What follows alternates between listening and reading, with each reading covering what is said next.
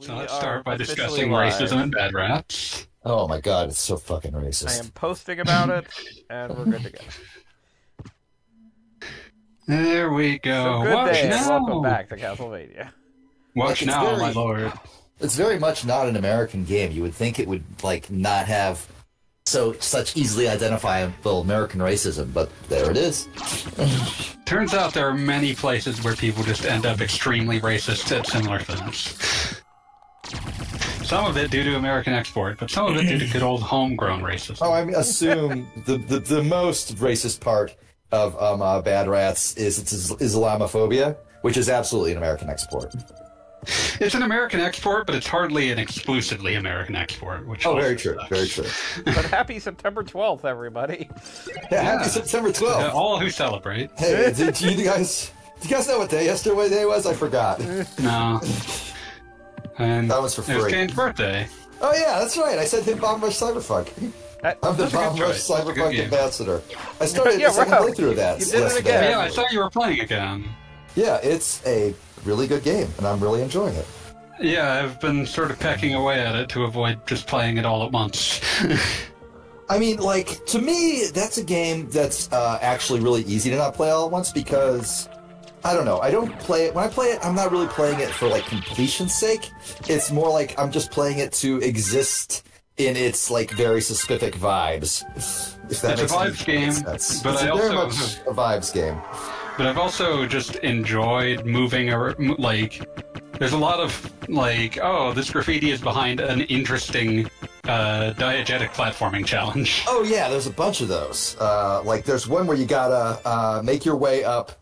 Oh god, like 8 wall grinds around the big tower. It's awesome. Oh yeah, because it's like there's one fairly early on that might be the one you're talking about, where it's like you kind of have to understand how like you can leap off something and then jet like boost go back onto it.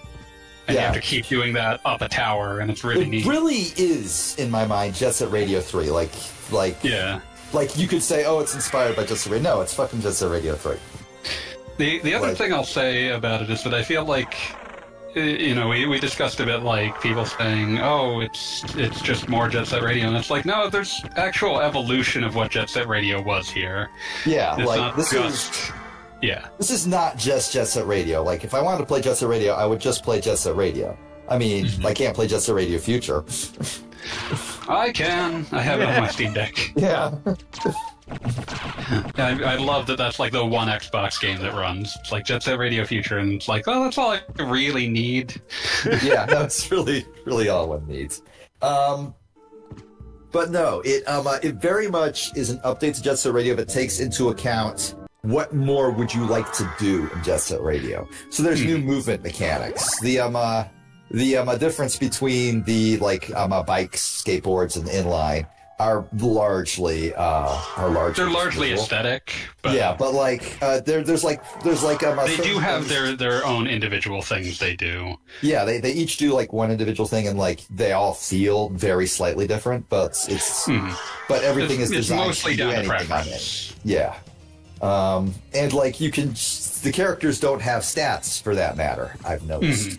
Just to make sure that it's down to preference. Yeah, it's all just like, which one do you like? Well, that was definitely something most of them. I like switch it out all the time. What was that? I was just going to say that the different characters having different stats was something I did not like in the original. It was very much of gaming up to that point, I would say, but I would rather be able to choose who I want. I'm kind of of two minds about it because, on one hand, I get like it's making it a purely aesthetic choice, but on the other hand, like I kind of want. You like the individuality that it grants. Yeah, I like the idea. That beat is different from gum. It was different from Korn or Yo-Yo or whoever. Yo-Yo, Piranha. I love Piranha. She's great. I do appreciate the return of optional gang members. Oh yeah, those are great. Some of them are like ridiculously. Some of them like kind of actually just a huge challenge to figure out.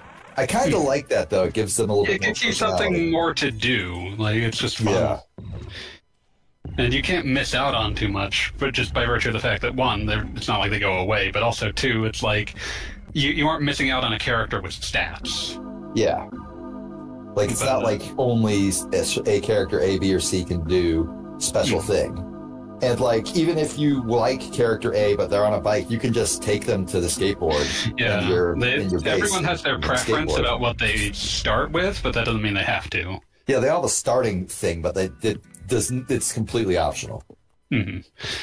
I do find it interesting, like, they incorporated tricking in a much more concrete way, but it doesn't feel like it does in, say, Tony Hawk, because, like, the entire thing is like, you can't fuck up a trick. Like, if you press the button, the trick will happen and you will do it. Yeah, it's not and like... So it's all about the line. Yeah, it's all about, like, figuring out, like, how long you can do it. That's why the trick challenges are literally just, hey, here's your enemy's score, here's yours, go. Yeah, and like because of the way that the multiplier system works, where it's like, oh, you get a multiplier by taking an edge on a rail, and you just need to keep that going. It gives you a lot of incentives to like examine the level design.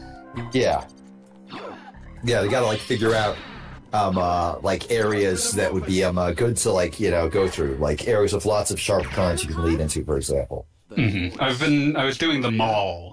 And that's an environment that's just full of really interesting line opportunities. Yeah. Yeah, you can like it actually expects you, because you've seen like little robot head things that you like smack into, and like if you smack into all of them in a combo, you get the doodad. Yeah, it opens up a little like secret area. Opens up a little secret room where there's always like a collectible or something. Yeah. And the one in the mall actually extends all 3 floors. So yeah, it's wildly. That one like probably demands more so than others that you like have an understanding of what needs to be done. Mm-hmm. Also, just to briefly talk about what's happening on the screen. Hey, it's one of the few new things added to the Alucard game of this version. What? Maria just the Maria fight. This Maria fight did not exist in the PlayStation version. Huh. I believe the implication from data within it is that it was always intended to exist, but... Well, there is speaking of data, the original recording of the Maria becomes, like, evil or something thing. Mm-hmm. If you've ever heard that or looked into that, because there is apparently... Never did. Like, why is she attacking you? Because in English, like Maria saying things like, "Oh, I'm turning into a monster" or whatever the heck, and it's an interesting little something or other. I'm hungry, and I got a fever, and the only thing that'll cure it is killing Dracula. Yes. I understand why a Belmont would want to kill Alucard. I don't understand why Maria would want to. She is testing She's him. She's like a Belmont in law. If you wear them, you can see beyond illusions. Yeah, she did kind of defeat Dracula already. Stay. And also, consider it like turnabout as fair play, because theoretically, Alucard fought Trevor Belmont back in the day just to see if he was like worthy. Belmo. That is within the canon. Ralph Bellman. Trevor's the one in the Netflix, right? Yeah. That is officially was based on Castlevania 3. It rapidly degenerates into being. It rapidly degenerates into what's that fucker's name? I can't remember if he's a sex pest or not. Sex fucker 69 Warren Ellis. Yeah. So that's not the one I was thinking of, unless it was. I forget. You usually conflate him with Grant Morrison, I think. Yeah, that's the one. That's the definitely not Grant Morrison. Okay, good. But yeah, it rapidly degenerates into his personal weirdness. Yeah. Well, and also a surprising amount of Curse of Darkness, or whatever you want to say. Whatever that is. Yeah, I mean, because Curse of Darkness was always sort of treating itself like, oh, it's just It's Castlevania 3-2. My big takeaway from the show was I almost felt like I was not appreciating it properly. I kept looking at it going, was the entire point that I was supposed to be kind of pissed off? Because it introduced all these characters and spent the entire season on them, and then guess what? Literally none of them matter. They all die, and the heroes never even knew they existed or their names. Rip. Yeah, it's all just hey, look at these losers trying to pull a fast one on Dracula. None of them succeed. All of them just absolutely fuck up. And then the three heroes who have been absent the entire season just stroll in and oh, okay, I guess we'll just kill everything now. There's a bunch of dudes in here, but none of the ones who had speaking parts. And they're I thought this was just a Dracula castle. Well, let's just wreck these dudes. All right, that certainly was a thing we did over our afternoon. So fucking strange. And I'm well, maybe that's the point. Maybe the entire idea is, haha, life is cruel and random, especially if you're an evil vampire. But I just don't fucking know. Yeah. I don't have what it takes. I think it was just badly written. What's going on? I looked on the Twitches. I don't see any who stream. Dogabot. Okay, I looked at the Twitch earlier. I didn't see any. Thank you. Oh, it's still Symphony. Alright, cool. That storm last night. Oh yeah. Yesterday was my first day in Sanford. It's nice, I guess, but also driving back was during that storm last night. Oh yeah, that one fucked up my coworker's car too. Yeah. No, I was literally over Lake Jessup when the storm started getting really bad. And I'm because I guess in my experience I've never driven on a highway over a lake before where it's I don't know. Where the world's ending. Yeah, where it feels oh god, oh god, oh god. But it was nice. I was there for a Sanford DSA thing. They're starting a sort of sub-chapter there. Ooh. And it's closer to me than the regular meeting location for Orlando DSA by 10 minutes.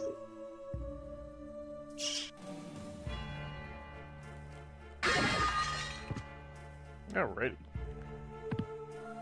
Alright, this part is this is the most Sisyphus part of the game. In terms of referencing Sisyphus and stuff like that. I think it's the most Boss Baby part of the game in terms of referencing Boss Baby. Okay. It's all the most Boss Baby part. I don't know what you mean by the most Sisyphus. Please explain. Is it because it's on an incline? Yeah, long incline, and then there's boulders that send you back down and everything. Yeah, that'll do it. How come Dracula's castle doesn't have any bathrooms? Dracula never shits. He's a vampire. Yeah, no, they're also, very none of us. What about everything that might is an animal of some sort or dead. Okay, yeah. The bats don't care. Has any Dracula's castle ever had a bathroom or anything like that? Oh, this feels like a. Okay. There wasn't a toilet share in any of the games. This is also in the age of chamber pots. Oh right, there would be chamber pots and outhouses. Yeah, that's right. Indoor plumbing wouldn't exist for Dracula's castle. That's right. Which isn't to stop Castlevania from doing it if they ever felt like it, but there's a imagine if there was imagine if there was just a balcony with a hole in it, and there's I'm pretty sure it has those. Yeah. Was I gonna say something about that? I decided to try to look up the origins of Ralph Belmont having a middle initial that's never expanded upon. I really hope it's Ralph C. Belmont, I'm sorry. I was also thinking of Ralph S. Mouse. I was, yes, obviously. Ralph Belmont was an actor in Italy, but I'm trying to see where Ralph... Oh. He's Trevor Belmont. Oh. But I didn't know it was called Ralph in Japan. Yeah. Well, I think the original Castlevania, didn't it make reference to Ancestor Ralph, or did it make reference to It references Ancestor Christopher. Right, okay. Which is what I would then assume they're just picking names out of a hat. It is in fact what that... Yeah, I get it. It is in fact, according to various sources... C and Ralph C. Belmont does stand for Christopher, and there was like internally at Konami around the same time that Castlevania 3, a good game, was being developed. Castlevania The Adventure, a very bad game, was being developed, and that game had both of them were like, oh, here's an earlier Belmont than Simon that might be the like legendary Christopher that they're referring to. And the guy doing Castlevania 3 was like, just to avoid headaches, it's like, okay, my Belmont is Ralph Belmont, but his middle name is Christopher, so like both of them could be the one that's being referenced. But didn't they name him Trevor anyway? So is this they named him Trevor in English. But you said the guy who did the localization. Series? I didn't say the guy who did the localization. I said the guy who wrote the original. Oh, Power Mist, now we can go gas mode! Is this the new Castlevania show? No, I believe No, I'm talking about the original game canon. Oh, God. Eventually, Koji Igarashi decided to clear up the timeline by saying, "Oh, Dracula's curse takes place 200 years before Castlevania 1, rather than 100 years." So that is the earlier Christopher Belmont that it's actually talking about. But there was a Christopher Belmont between them. There we go. It all makes perfect sense. It all fits together. It's like poetry. It rhymes. I got Castlevania. I played all of these games for some ungodly reason.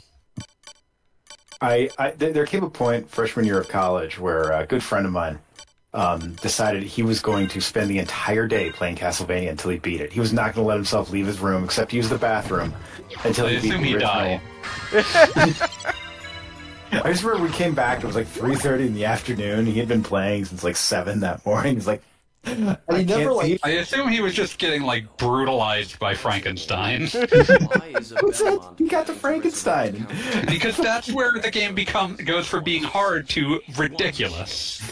He's just sitting there like, I can't do it anymore. I don't ever want to play video games again. What if Castlevania, but instead of Frankenstein, it's Victor from Darkstalkers? Would that be, and then imagine how many people would be traumatized by the ass grabs. Would that be fucked up or what? Don't remember which one is Victor. It's just Frankenstein. It's just a Frankenstein that can grab you with the ass. Ah, of course. With the ass. He's got the ass. He's got the Franken ass. He like taunts you with the ass. It's a whole ass. It's because the character designer for him was a woman who really liked drawing butts, according to like interviews. What? No, I know. Sending Igor out. Like, get me the fattest asses you could find. I need you to find the plumpest, most impudent asses on these courses. I need you to find me the juiciest ass. I ask you to find me juice, and you bring back this flat nonsense? Get out of here. I will find some way to make this work, but I'm like, this guy's entire ass is one cheek. I'm sorry. just put some giant fists in there. It'll work. It's just one cheek. It's like one of those asses that goes halfway up their back. Like Mick Foley ass, but it's only one cheek. Genuinely terrifying. We as a society are not ready for this. Fourth dimensional ass. And the castle just turned upside down again. Neat. Yep, Yeah, that's what they do. You're trapped in a reflection. Yeah. I do have to say that this is something that I found revolutionary in 1997, and I was not really spoiled cool on this, and I was just like, what do you mean there's an entire upside down castle? Of course it's an entire upside down castle. I mean, I was seriously thinking it would be like a room or two, and then you'd fight Dracula at the end. And then I was like, whoa, wait a minute. Nope, we figured out how to double the length of the game with using half of the assets. Good luck. They didn't really double it. More like another quarter or so. Maria, take Richter. You do have to do. You do have to saying, do. like, when I say length, I meant not length. I meant, what is it? Map size? Double the map size, yeah. What? You do have to do Galamoth, though. I'm going to. The official plan for the night is to finish Dracula, but I will see how much I can do of everything. You have to do Galamoth. Well, I mean, you understand if I'm doing Galamoth, I'm like holding on to something that just cancels his every attack. I mean, that's how you fight Galamoth. Hey, I beat I'm him saying for you have to legit like back in the not day. cheese him. There is no such thing as a legit clear of Galamoth. There are just different methods and types of cheesing him. I did it for freaking years. Because I was what you're saying stupid is you in wasted a human 1997 lifetime. like with my brain. Oh, right, this Like, guy. you get the Chrysagram. That's where I figured out the... My buddy linked me to the greatest YouTube account of all time. It's a guy named @BurpeesKing, who has the strongest opinions about burpees you've ever heard. And he will lecture you about psycho-style burpees. Like, before you can talk about psycho-style burpees, you have to know where psycho-style burpees come from. They come from prison. I They come from... don't know. You say cycle, He's CYCLE, very or unhappy about, quote, those new Jack burpees teachers that are out there. Apple, did you say CYCLE cycle or PSYCHO psycho? I'm gonna assume yes. I'm going to assume yes. Okay, Galamoth, that was the boss where I learned about, Alucard shield and shield rod. He's also a big ol' reference to Kid Dracula. A game that is impossible to fit within the timeline. It takes place in the future of the past. Come on. It takes place in the year like 9,999. Yep. It's a dream Alucard had one night. No, that's it. You know how all the modern Castlevanias, like modern day Castlevanias, keep built like we're gonna build towards like the ultimate return of Dracula. That's it. It's Kid Dracula, man. And then that builds towards Parodius. Remember when Kid Dracula fought the Statue of Liberty? Yeah. I do remember when Kid Dracula fought the statue. And also of the Liberty. clan. I love Yeah, it. no, that owned. Yeah. Kid Dracula will not stand for racism. And now Parodius is primarily, like, used for, like, gotcha of all things compared to other franchises Konami revives. That's the least surprising thing I've ever heard. I was about to say Yeah. everything in Konami is used for gotcha. I'm honestly like... I think they're making an effort to bring it back. Gotcha versus Automadius, I'm not sure which was worse. Ultimadius was fun, though. Yeah, but it was also just shameful in It a was really deep shameful, fashion. but Yeah. at least we got a Bomber fight Girl is the same thing. By the way, I love how, like, the Yeah, but Bomber wings Girl are, like, sucked, too. 3D models. Yeah, they just- look really weird. And then, like, they turn to sprites during certain animations. I like it. It's trippy in a good way. Yeah. I'm clicking this link. I'll I never hope- click the links. I hope it's something terrible. Oh my goodness.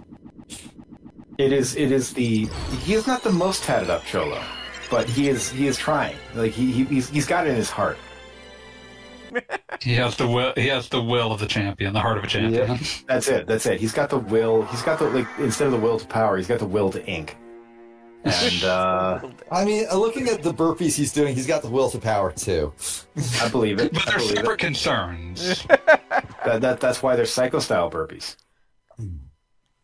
Oh, the lightning mail. But yeah, I appreciate that the lead up to Galamoth is all Kid Dracula jokes. Also, Kid Dracula is just Konami being like, what if we made Mega Man? Yeah, no, that is a... And also the first level is just straight up like, we like Castlevania, you like Castlevania, but what happens if we made fun of Castlevania? Yeah, It's yeah. like, I like that We like because I Castlevania, we like Castlevania. Let's all just Castlevania together, guys. We all Castlevania together. It won't take any time at all. Waiting for a collection of the truly dreadful Castlevania games with shit like fucking Vampire Killer in it. Fuck that fucking game. God damn it. You had to go out of your way to play Vampire Killer. Like you could not. I had to go to a great deal of effort because I had to emulate an MSX and then make sure that I was also emulating a Konami Game Master so that the game wasn't fucking impossible. So you're like there. You're on Zophar's domain. You are trying this out, but before you go to bed every night, you delete your ROMs to make sure that you are not like rendering Zophar a liar. Listen, he was a liar in Lunar 2. He could be a liar in real life. Ooh, what? Deep. Zophar.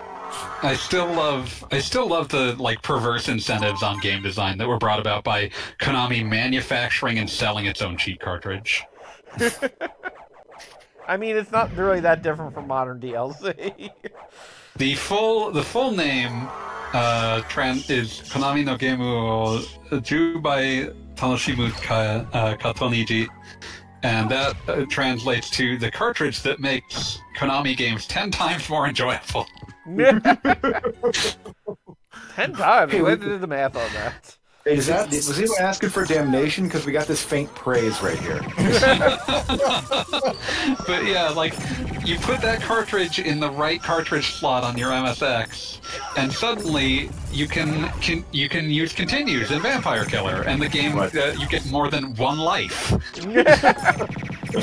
And what's the other thing about the thing is about the second cartridge slot in MSX. Sometimes it would be like, on a lot of models it was just behind the first one, but sometimes you literally had to like unscrew it in order to even access it. Yeah, it was a very strange part of the specification, but yeah, like I know that LGR did a Philips model that was like that. Game is so bizarre. I can't believe Gogglebop killed powerful monster girlfriends. I mean, sometimes relationships just end. Yeah. It's called a breakup because it's broken.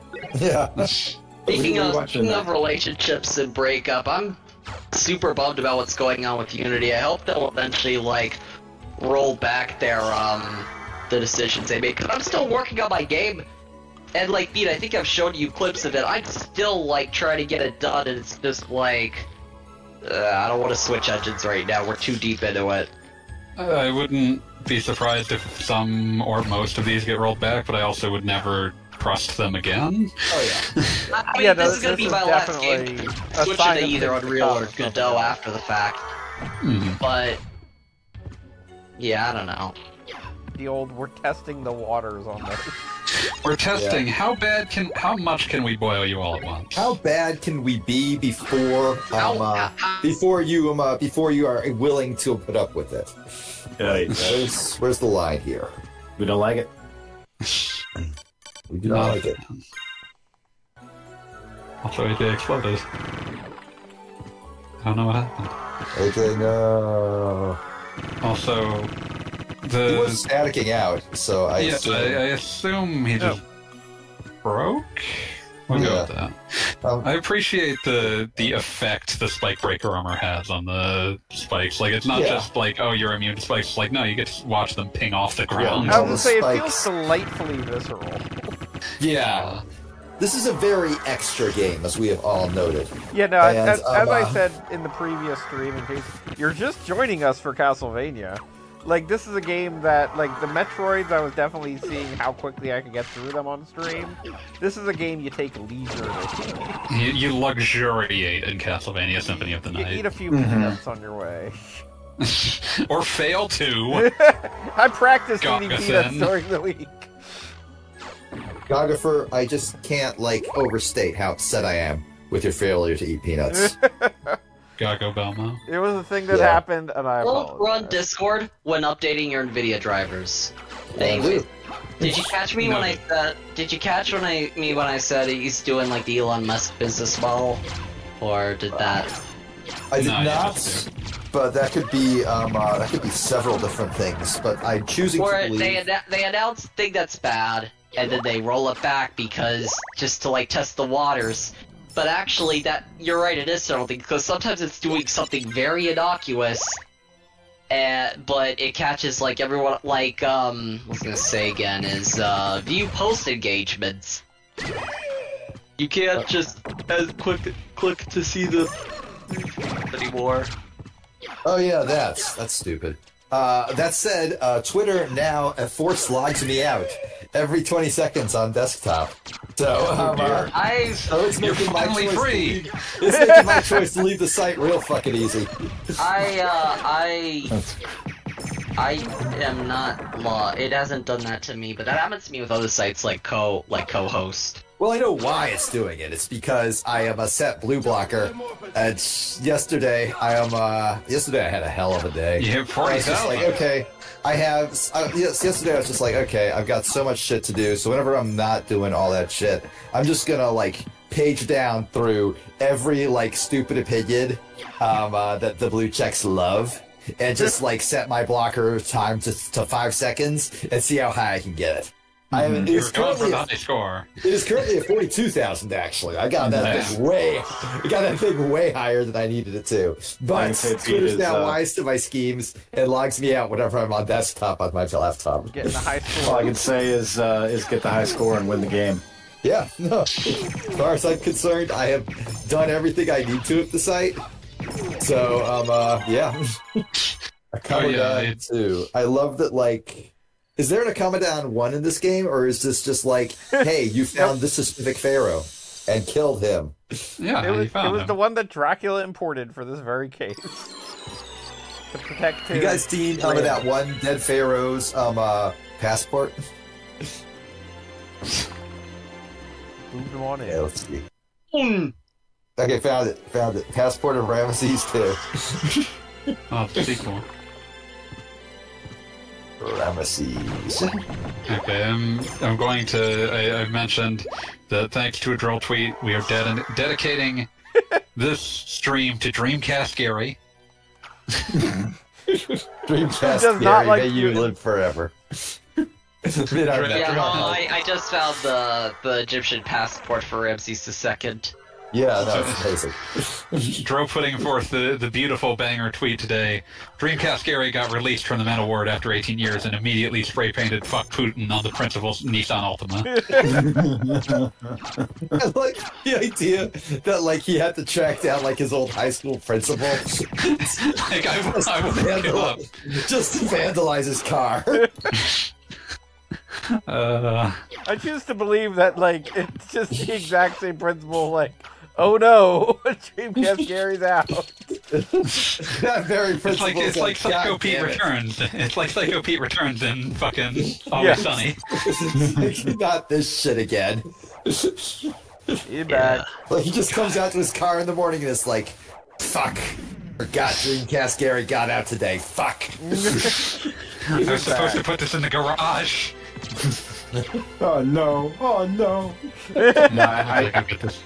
I forgot how, like, literally the first joke that Beavis and Butthead ever do is such a perfectly Texas joke, which is them, like, off behind somebody's shitty trailer, like, tying firecrackers to grasshoppers. Oh yeah.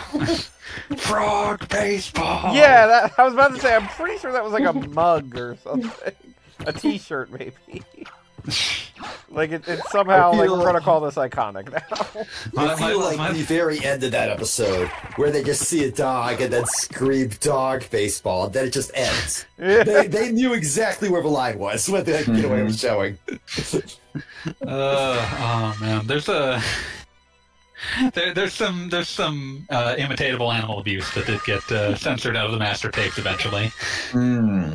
Because it was specifically like they're trying to get into Tom Anderson's will, and they're like asking him, like, what can we do for you? And he's like, oh, my dog kind of smells, so they're gonna wash the dog.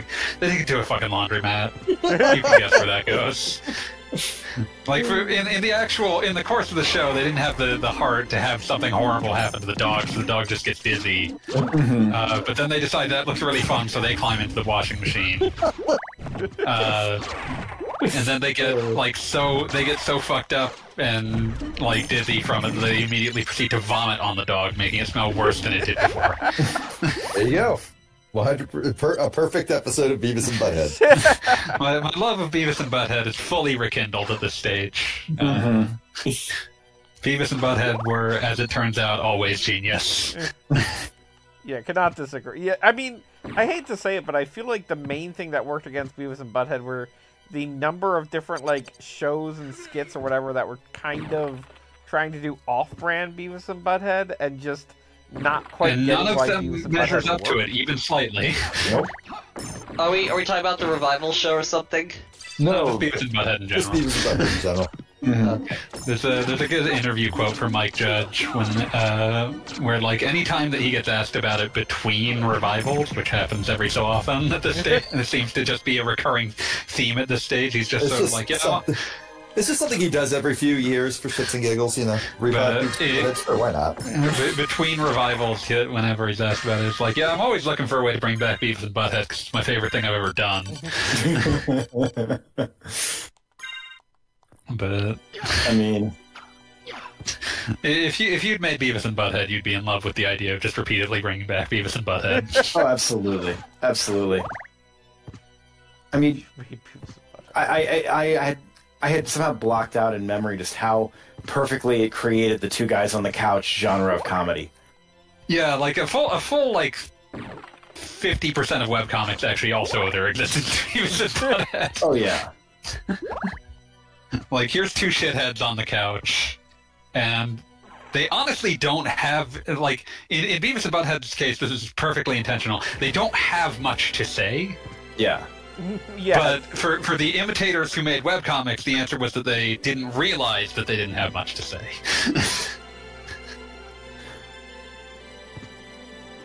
God, just one of those things that, like, going back to, it's like, oh, this is actually, it's one of those things that you can trick yourself into thinking, oh, this probably won't hold up, and, like, the answer is no, it holds up perfectly. I mean, we said it on a previous stream, but it's just, they're the exact kind of dumbass teenager that always has and always will exist. Oh, yeah. Mm-hmm. And, like, the revival brings up the notion that they are literally out of time, like, stuck out of time, but at the same time, they are eternal. There is an infiniteness to Beavis and Butthead in that sense. They immediately come back in every way that needs to be important. I still love the notion of, like, they do, since everyone's doing the multiverse, they do the multiverse, but the Council of Beavis and Buttheads is preoccupied with the notion that across the infinite multiverse, no version of Beavis or Butthead has ever scored. Totally. And Smart Beavis, as a key point of the movie, is awarded a commendation for being the first Beavis throughout the multiverse to have ever scored, which gives regular Beavis and Butthead like a sense of hope of, like, well, some Beavis and Butthead scored, but also Smart Butthead gets a commendation for watching it from within a suitcase. God, that's so good. Everything about Smart Butthead was just amazing. I love the notion that you can make Beavis and Butthead smarter, but you can't stop them from being dumbasses. Yeah. They can be qualitatively more aware. Yes, humorous. They could be qualitatively more aware and smarter. They cannot not be dumbasses. That's it. Believe my evening just got a lot more complicated. I'll be right back.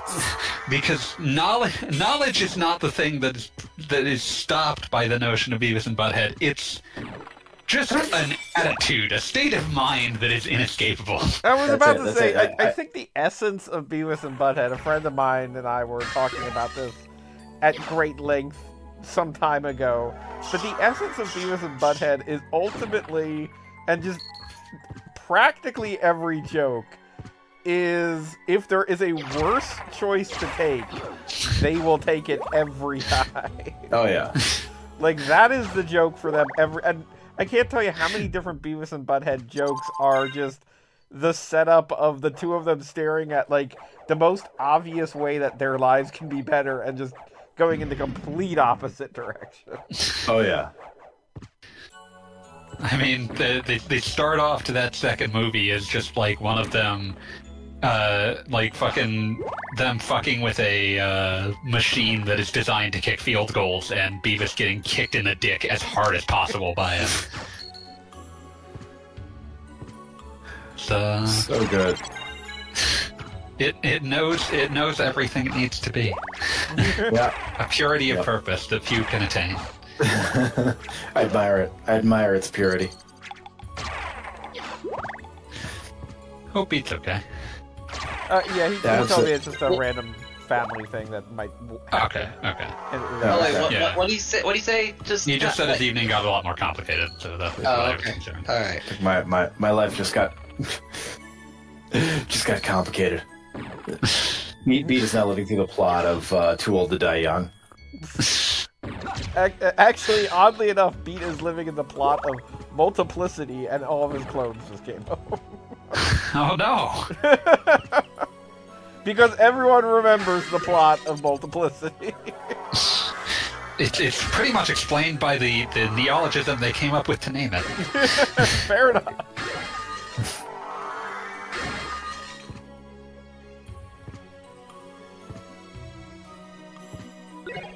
There, I got another pack of peanuts. Peanuts. Have you got the thing that makes all items infinite? Because then you can really practice on the peanuts. I practiced with a save file. How do you feel about the portrait of Sire? Because I have another save file on here where I did not eat any peanuts, so I have peanuts to spare. Peanuts. Peanuts galore. Yes. What do the peanuts do? You have to. They're inconvenient to eat health restoratives. Like, the item description is literally inconvenient to eat. And the problem is that when you use them, Alucard throws them into the air, and you have to catch them, because you can't use them off the ground. Oh my goodness. Well, who would eat peanuts off the ground? It recovers 50 health in Symphony of the Night, which is the second highest non-meat food in the game. Which means that it's still not a particularly useful healing item. And to be clear, there are many meat items in the game. Yeah. You must catch with the mouth. Yeah, you have to catch with the mouth of the sprite. It's something that never made particular sense. It was just something that they could do, because why not? That's amazing. I love it. That's what makes Symphony beautiful. I also like that the cartoon, the new cartoon, is going to be Rondo of Blood, which means we are that much closer to the hyper profane British cartoon version of Symphony of the Night. That's definitely what they're building runway for. Yeah, they're definitely getting. They skipped the original Castlevania. I am incensed as a human being. I was about to say, it is funny to me that Simon Belmont is the one who's not going to get a game.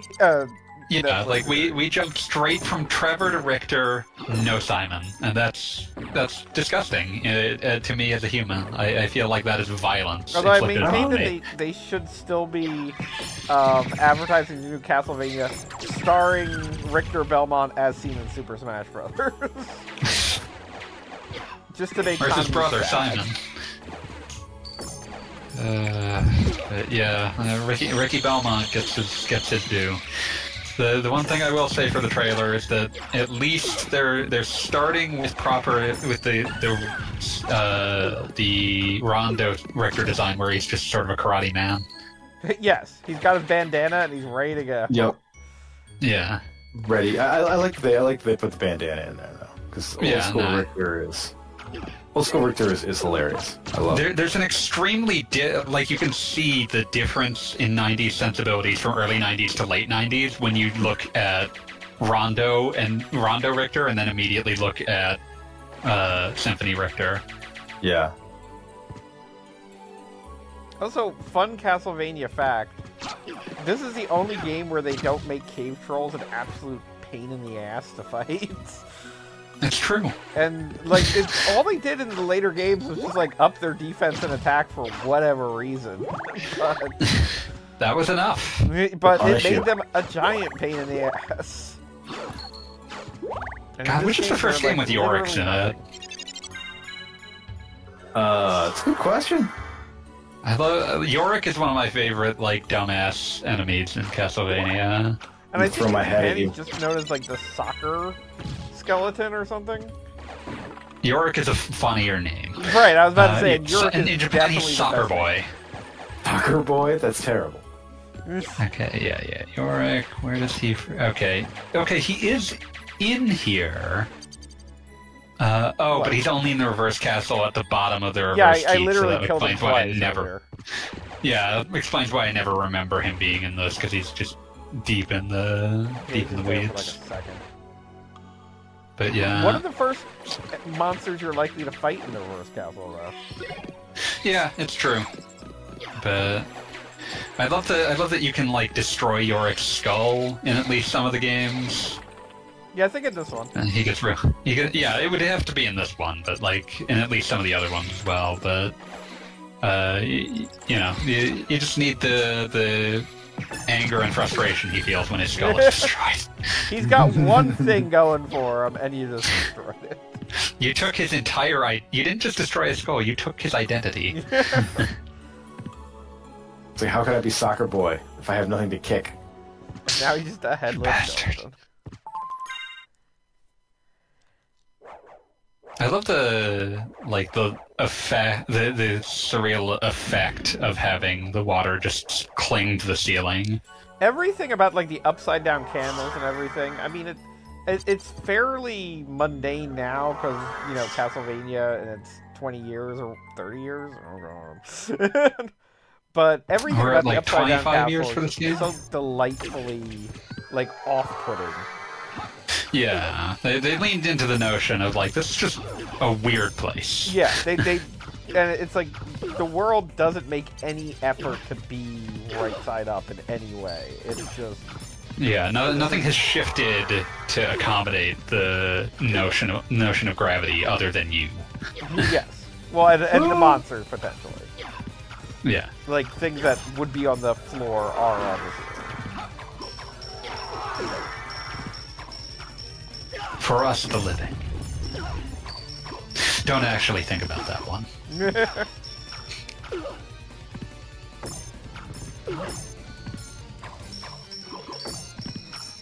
It would be cool if you could, like, read.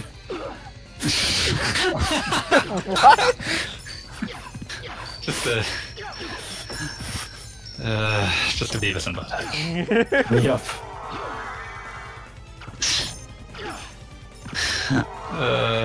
Still.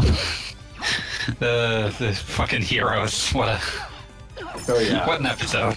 When they shoot down a jetliner and then just leave the people inside to their fate. Not even out of malice, just out of complete ignorance of what they've done and what's going on. Yeah, just a complete. Again, I say that fundamentally the way they are innocent. Like exactly. Their idiocy is prelapsarian. Now their horniness is absolutely not. But I guess what I'm getting at is, like, what I think one of the underlying messages of Beavis and Butthead is that true stupidity is driven by incuriosity about the world around you. Like there are the occasional flashes of like there is nothing actually stopping them from being better other than a complete disinterest in doing so. Exactly. Like, this is not some, like, it's, particularly for Butthead, this is not something that rests on a notion of that there's something wrong with him beyond the notion of he just doesn't care to be better. Right, that's it. Exactly. He is, he indulges his id. Like, just constantly. It's all he's interested in doing. That's it. But I truly think there is something wrong with Beavis. Like, Beavis... That's actually brought up early on in the show. Like, there's a bit where where like Tom comes into the fucking burger world, and Beavis is happily frying whatever like dead animals he can find in the fryer. And Tom's just like, is there something like wrong with him? Is he okay? And the answer is yes. Yes, something is wrong with him. The answer is yes. Something is wrong with him, and it's being exacerbated by butthead exposure.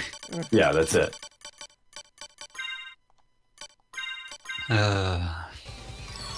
Beautiful, beautiful show. Beautiful. And always appreciate the early episodes' extreme, underground animation stylings. Oh yeah. I'm watching like Frog Baseball, Peace, Love, and Understanding, and it is incredible how like absolutely like this was ink and paint was done on some guy's like TV tray. These first episodes are. It's there's something beautiful about that, like the kind of like a handful of people at most touched this, and it was done with whatever was available. Yeah. Oh God, David Van Drewsen. Yeah. I had forgotten that he shows up there first instead of as a teacher. It's actually a fair bit before he becomes sort of the default teacher. Yeah. Oh man, and we are still like 4 years out plus from Lesbian Seagull. Oh God. It's funny that like I haven't rewatched the original Beavis and Butthead in so long, and you say random things and it all comes flooding back. I'm still like in love with like the perfect summation of how dumb both of them are is the substitute teacher episode where he asks them their name, and Butthead replies with the simplest choice you could do. He just says Joe Mama, and the teacher is like, "Oh, I love that you did that. Like he's the fucking Dead Poet Society sort of teacher."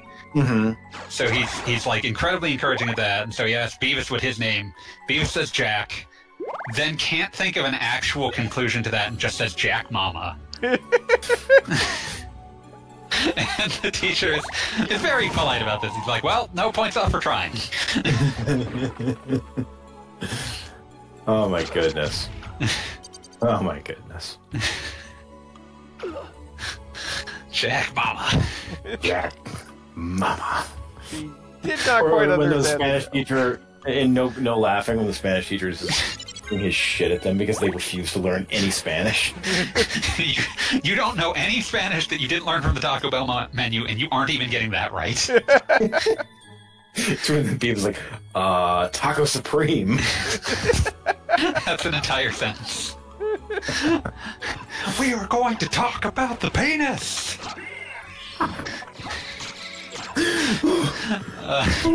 Just screaming.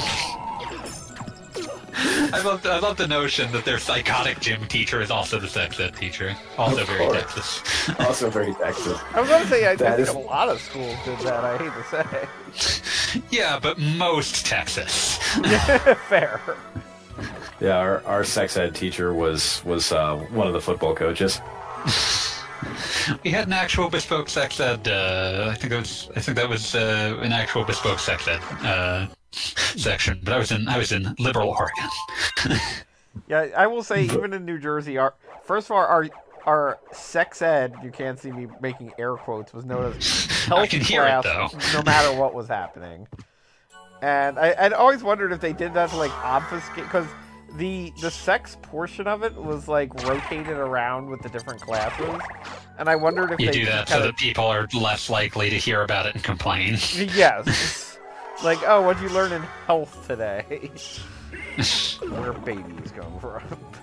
Yeah, learn about sex. All right, we're going to talk about the penis. Oh my God. Buzzcut has just an inimitable tone. He does.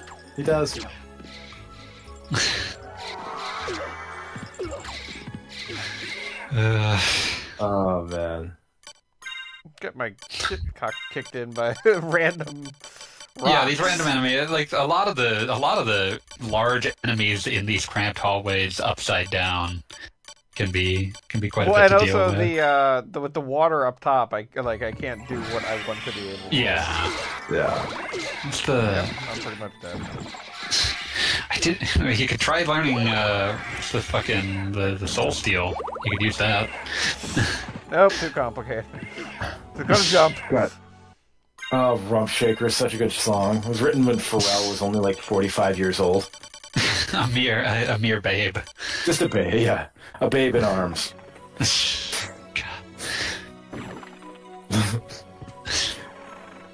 Remembering Beavis and Butthead did also remind me of one of my favorite just one-off jokes from Daria, which is just her dad trying to thread a needle and saying, "Why do they have to make the eye of the needle so small?"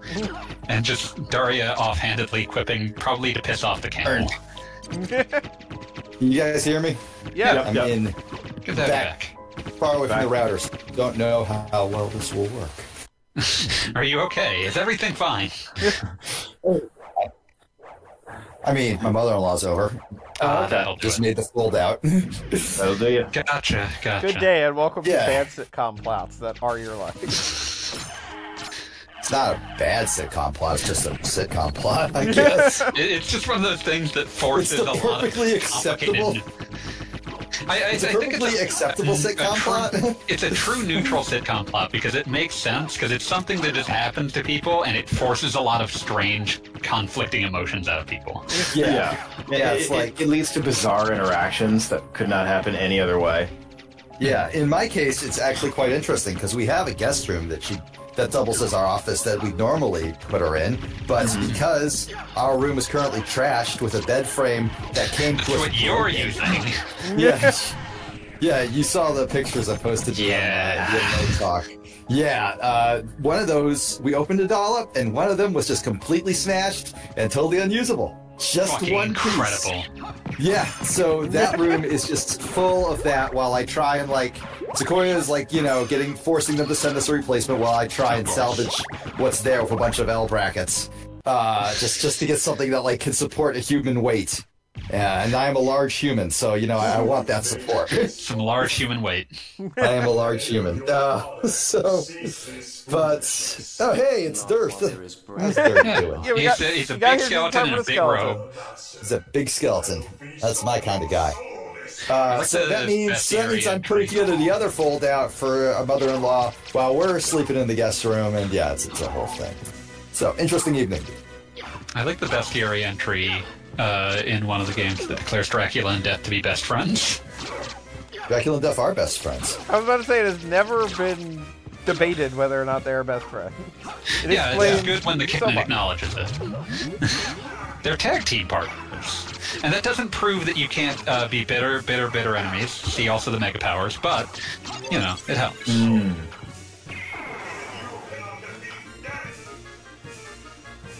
Don't think too much about the fraught relationship of the mega powers. You should, though. You should think about it. One of my favorite tweets of all time is a picture of the mega powers. There's Hogan and Macho Man hitting the exact same pose. Exact same pose in the poster, and my caption is, "Your parents 2 seconds after you catch them fighting in the garage." Oh God! Fuck! Oh God, that one's so good. That's dark. Also, fuck the one wrestling match that I've ever wanted to put on Our Heaven is the Mega Powers versus the Alliance to end Hulkamania. Which is a match so bad that even people who do not watch wrestling can detect that it's terrible. Oh my goodness. I'm sorry, please tell me how it is bad. Okay, so the Alliance to End Hulkamania was a WCW stable that consisted of all of their villainous wrestlers at once. And the match was billed as a doomsday cage match, which meant that there were 3 cages stacked on top of each other. And I was going to say that the win condition for Hulk Hogan and Randy Savage was that they escaped the cage, but that's never actually outlined. And in fact, there is a point where Bobby the Brain Heenan asks his face co-commentator, "Hey Shivani, how do you win this match?" And Shivani just has to try to change the subject. But so it's 3 cages stacked on top of each other, but they're like chain link fence cages. So they start at the top. And if they do any sort of actual strenuous physical activity, it will collapse and kill all of them. So they can't, and they don't. That's wonderful. I'm so glad. So Hogan and Macho Man just have to slowly escape the cage until you get to the bottom floor. There's now like 13 wrestlers in one ring. Obscured by a chain link fence. It's impossible to tell what's going on. It's impossible for them to keep track of what everyone is doing. Everyone is like fucking up all of the scripted spots in the match. Eventually, they escape the cage. The match, for some reason, doesn't end, so they go back into the cage and pin someone and then leave again. Oh, no. This occurs over the course of like 30 minutes. That is incredible. I'm so happy. It's such a bad match. It's so fucking stupid. The commentators, because it was airing on the pay-per-view Uncensored 96, it was the main event of that incredibly dire pay-per-view. The commentators just keep screaming, "It's uncensored!" It's so bad in such obvious ways that it's like the one thing I would ever consider, one pure wrestling match I would ever consider putting on Outer Heaven, just because no matter who you are, you can immediately tell that this sucked. I appreciate that. So yeah, I've been meaning to try to find a rip of that for years, because it would fill out a half-hour slot. Yeah. Put that in with Ali fighting Mr. Tooth Decay. Oh God! Because it could make something. Make a cast out of fixed fights. You could. You would be a hoot and a holler. Are those workout videos that Masakatsu Funaki did in his Pancrase video days? I mean, his Pancrase days. Man. Yeah, because they're called the hybrid body. I'm into it. I seek the hybrid body. We all seek the hybrid body. Yeah, I'm the hybrid body. Oh no! Now, just to like give you guys context, my diseased brain immediately jumped to Slenderman Also Ran series, the Everyman Hybrid. Hybrid? Oh yeah, Everyman Hybrid. Yeah. God, what a memory. Oh, here it is. I maintain that most of those series were actually very good, and Everyman Hybrid actually kind of killed it in the final chapters. That's good. I will fight people on this. Marble Hornets was good. Fuck you. Okay.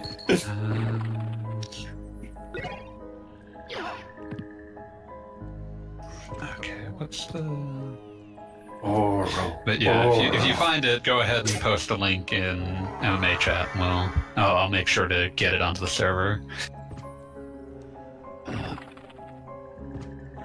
Yeah, I keep wanting to like contribute to Outer Heaven because Smiler's always like, "I'll just fucking kill it. I'll let it die," and I don't want that to happen. He's not gonna let it die. He doesn't. I know, but like I understand his frustrations, and I appreciate them. I don't want him to be frustrated. I want him to have shows he can show. Thing is, all the shows I'm aware of are terrible for reasons that would not necessarily make good Outer Heaven content. Yeah, like a single episode of The Rookie starring Nathan Fillion, where God, you need to I need to disclaim this with I'm not making any of this up, where a couple of millennials get so mad at their jobs that they go on an international crime murder spree. I love Bonnie and Clyde. It's literally just the nobody wants to work anymore, the episode. But that's what people who still watch network TV want. I mean, these shows are made. These shows are made for 60-year-olds who believe exactly that. Yeah. They have to dress themselves in the trappings of something that's like aware that it is in fact current year, but they are absolutely made for 60-year-old boomers who don't know how to use the computer. God, I hope every single episode begins with that bit from Lane. Present day! Present time! That would be so good. God, that would be perfect. We can fully reincorporate the opening to Mighty Number 9. It is the present day. It's the present day. Have you fought the boss that everyone says is bullshit yet? I really want to see this. You've not yet fought I don't know what it is. Fuck Alamoth? I want you to fuck Alamoth. Like Alucard just walking towards whatever the fuck a Galamoth is and just sort of like adjusting his belt buckle with like a grim look of determination. Like, well, let's do this. You're gonna learn so much when we reach Galamoth. Time to clap them cheeks. I don't mind that I died in a hail shower because that was insane. That was beautiful. That was pretty great. That was awesome. I like that. Let us go out the evening for pleasure. Like, that was just kind of like, wait, what? This account has some of the sickest old Pancrase videos I've ever seen.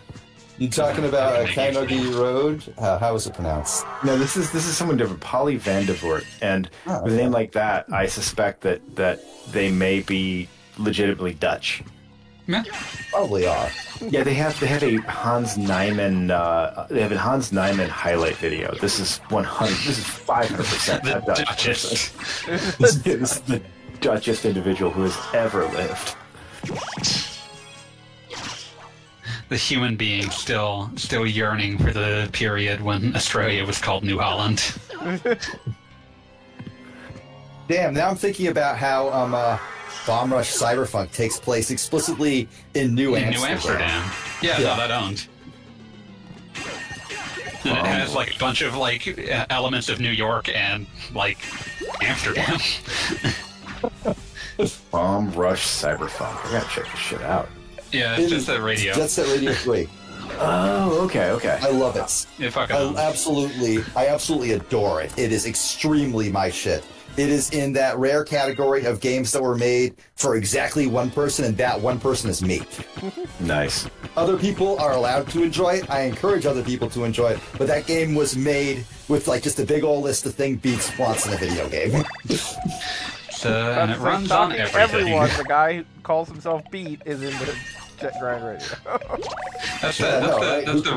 That's what separates people who know the real lore. That it's a Jet Net Radio reference. Yeah. Let's all contemplate De La Jet Set Radio. I'm looking for that. The people in that was just the American Sega version ported back to Japan. So that was just Sega going, you know what? It is terribly unfair that the Japanese audience did not get Rob Zombie. We should fix that. Did not get Rob Zombie and that one extra level we added. Yeah. But which is more important? Dracula. Rob Zombie. The monsters are cool. One of my favorite GDQ moments ever was the Jet Set Radio speedrun, PC version. And he said, okay, now this is RNG dependent. If we don't get this, run's over, run's dead, I'm sorry. And then immediately Dracula starts playing, and he just screams, yes, we got it! Scream in the back of my Dracula. No, what's this? What game has Rob Zombie in it? Jet Set Radio, the original. Every game from that area has Rob Zombie in it. But I had no idea Jet Set Radio does in fact have Dracula. Huh. Yeah, there were additions made to the English version soundtrack, and one of them was Dracula. That's incredible. Yeah. I love it. I love that. Also, one of the selectable tags, because like the game has like 1 million tags, and I never ever messed with them because it's like not interesting to just fuck around with like tag selection. One of the like bonus tags is the cover of American Music to Strip to. Hell yes. Lovely. In like incredibly like super pixel compressed glory.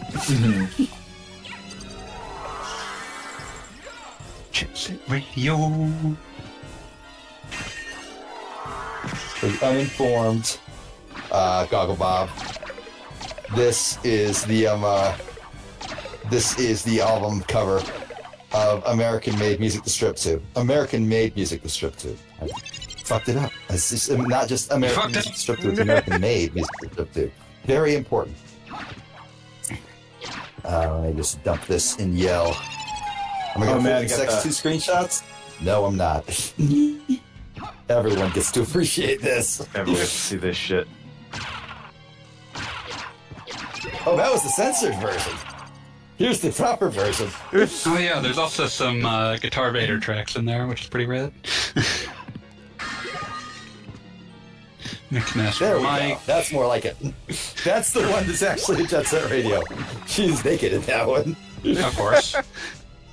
Professional murder music.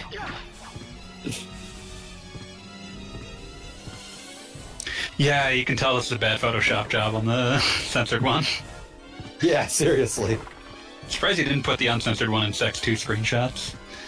I didn't think to. Hello, Cal Scrub. Hey, Kelly. Are we? Good day, and welcome. To answer the question that you asked me in DM, yes, I will get you an invite code as soon as it refreshes. You will be first in line. Also, this looks pretty upside down to me.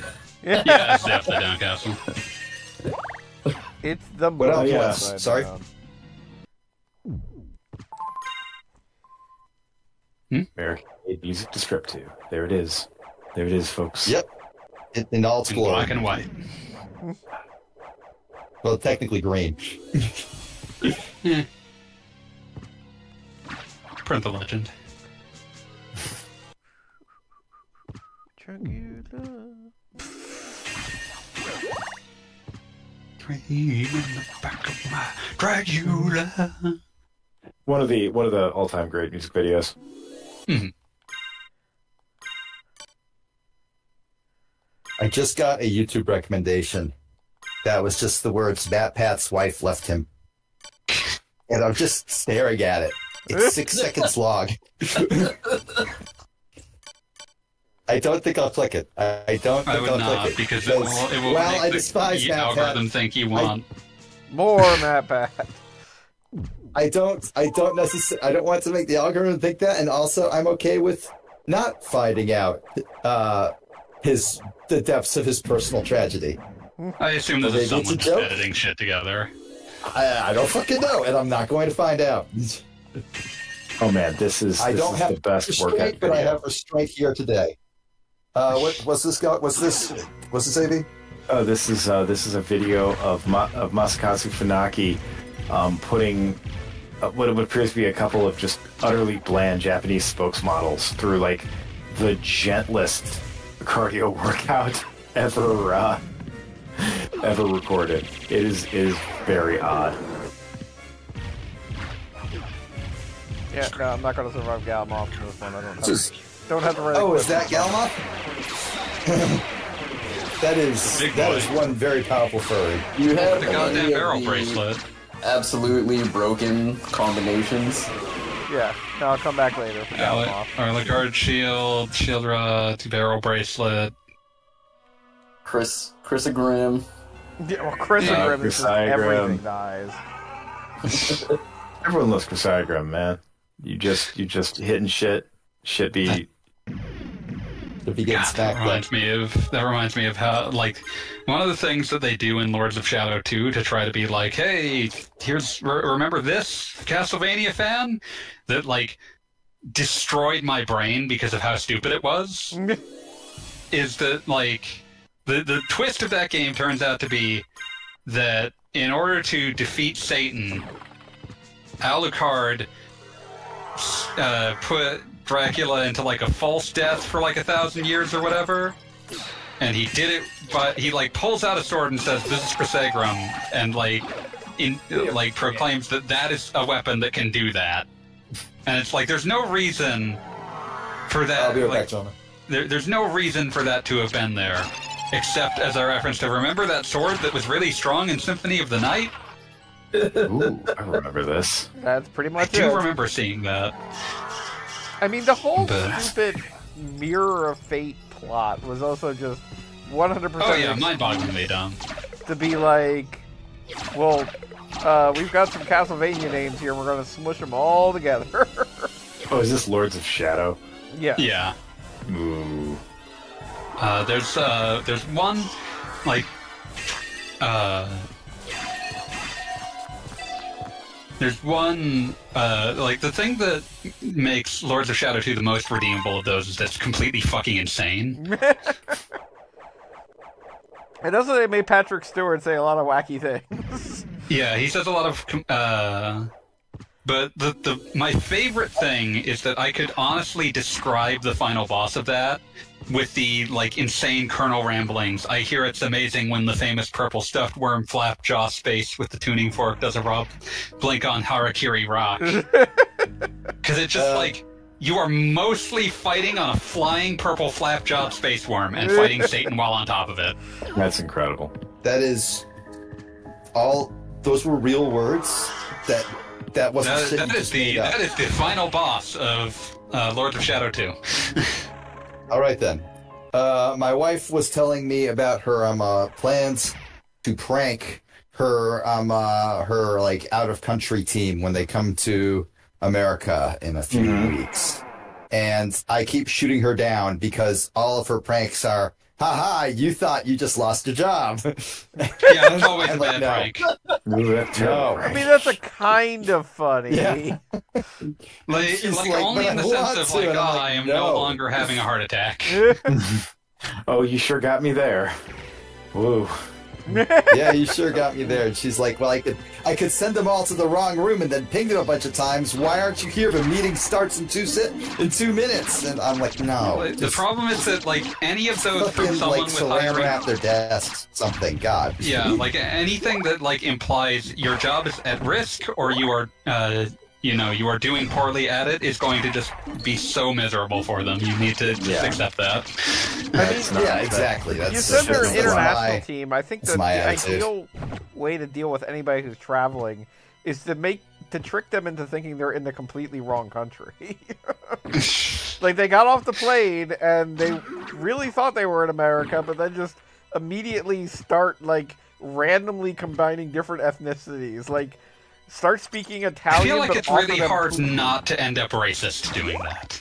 Oh yeah, no, not racist. Just be like, randomly much. mixing things. It's like, no, you don't understand. What you've got to do. Just like, you've got to hit her with just you got to hit them all with the fucking Taco Bell Chihuahua accent.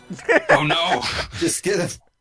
But while you give them Italian, that's the possible. I feel like the only way to, like, truly sell that is to, like, get to, and this is like unrealistic, is to, like, deck out the entire airport so that all indicators point that you just landed in Quebec. Yeah, exactly. Speaking of bad sitcom plots.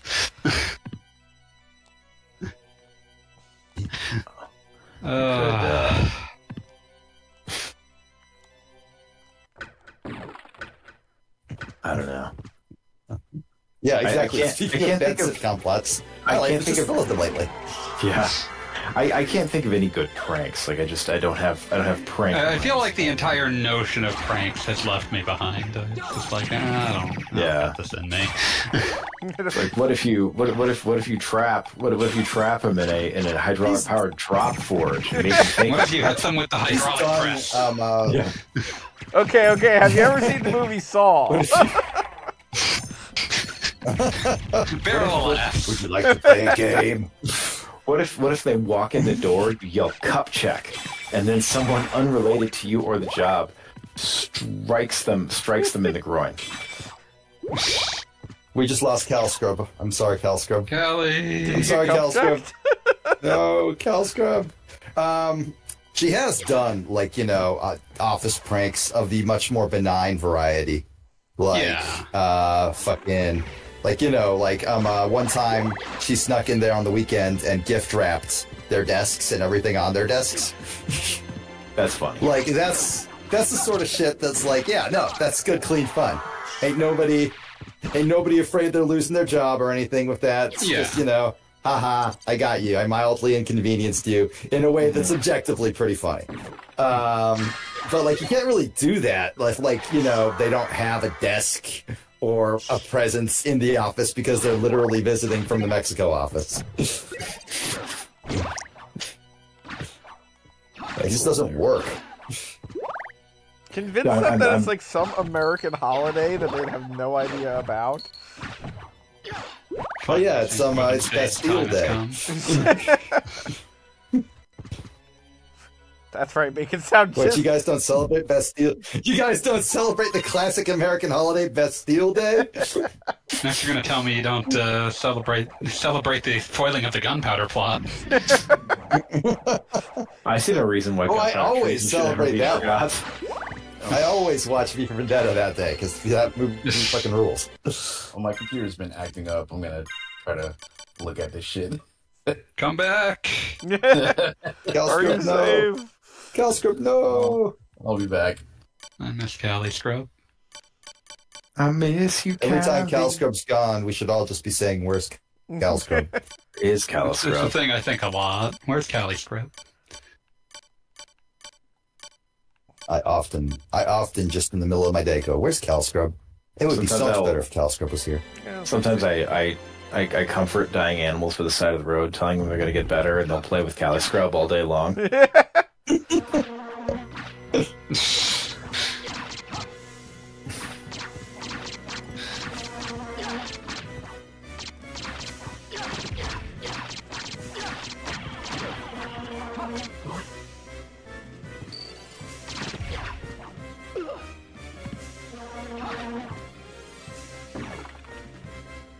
Symphony of the Night is a crazy game because I've played it so many times, but I forget what equipment I have when if I take a particular route.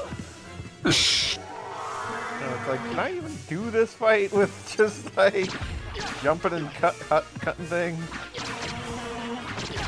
It's like, no, you can't. Pretty much. Not allowed. These flies just were never meant to be in high definition. It's true. They're just little boys, little things.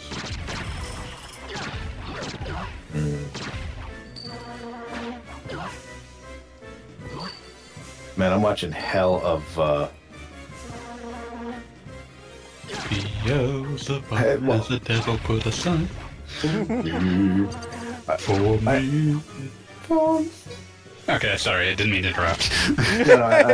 These days I'm watching hell of, what's it called? These days I'm watching hell of, fucking, the cooking shows on YouTube. Mm-hmm.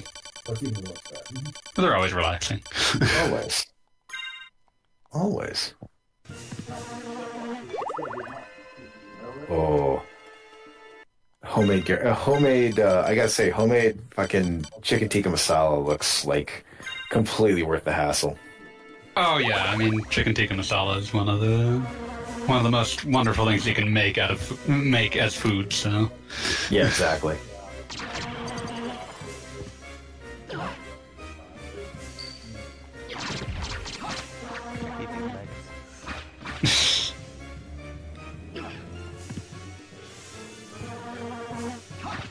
Everything about the Lord of Flies is just unpleasant.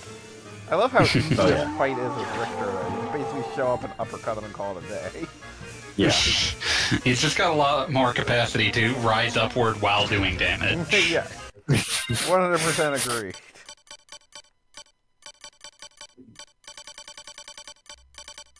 Oh my god. Hell yeah. No man, Richter fucking whips ass in Symphony of the Night. Yeah, I mention this every time it comes up, but, like, my dream impractical ROM hack would be to give Rondo Richter his Symphony of the Night capabilities. Oh god. Yeah, utter impossibility, but... it would be really fun for, like, the 20 minutes it would take to finish the game. It would be. It would just completely whip ass. I love it.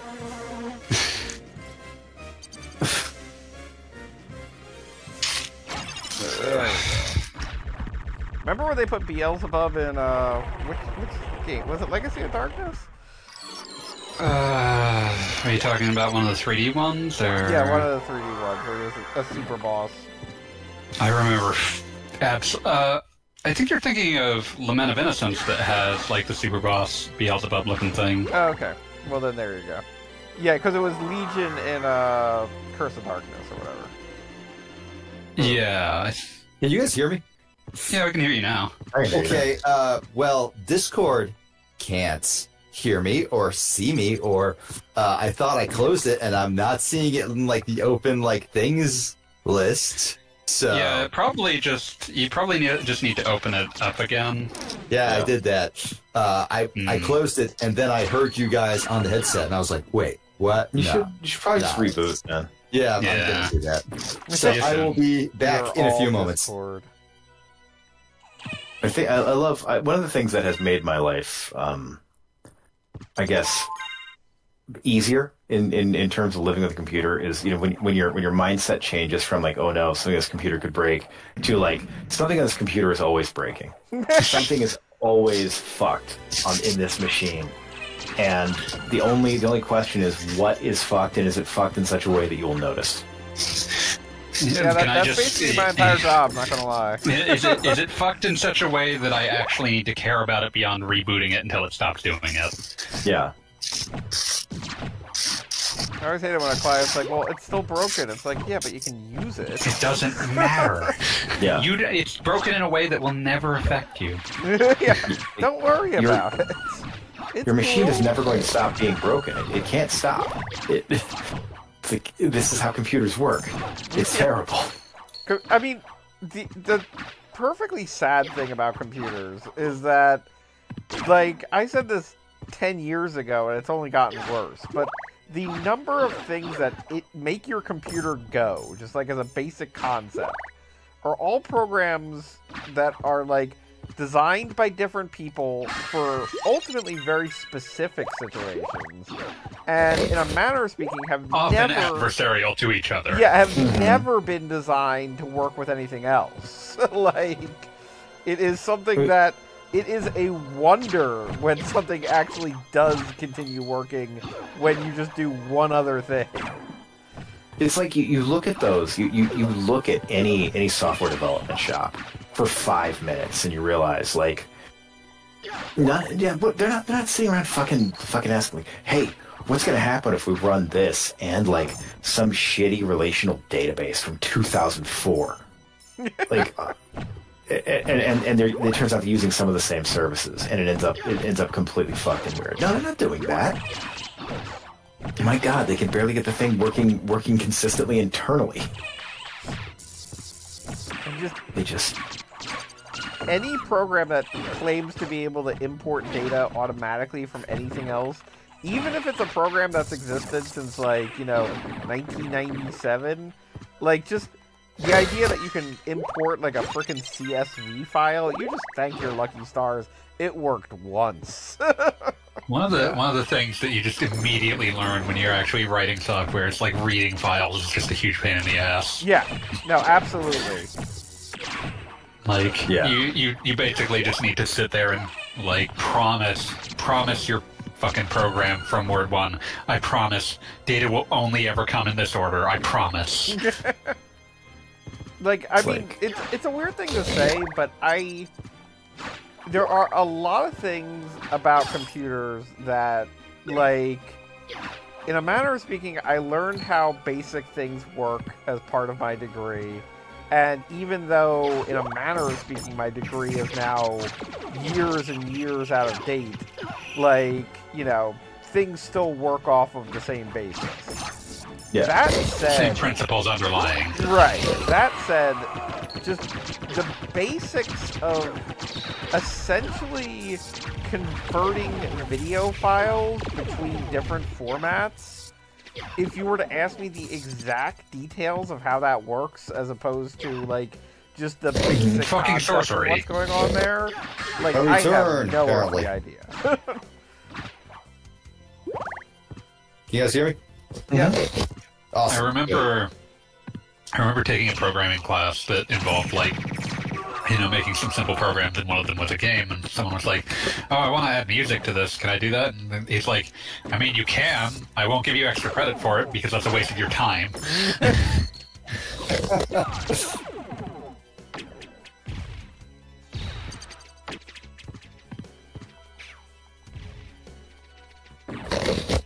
And it was basically like, I can't help you work out how to do that anyway, because like making sound generation and like playback is a huge pain in the ass, and I don't want to deal with it. Refreshing honesty.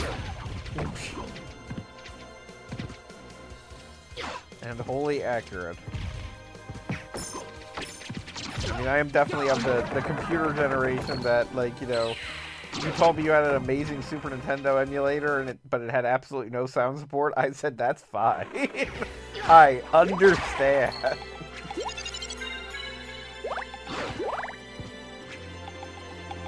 Yeah, I remember that time, this was on Outer Heaven. It was just the start of Final Fantasy VI on like a super old emulator where every graphic was like GSNES B0.13 or something. Yeah, just incredible. 30 minutes of just like the most amazing graphical and sound glitches anyone ever saw. Frankly, I feel like that's the way the game was meant to be played. Not like people playing it on like hardware accurate machines or pixel remasters are missing out. What game? All of them. Forever. We're talking about shitty broken emulators. Okay. ZSNES. That's the one. Yeah.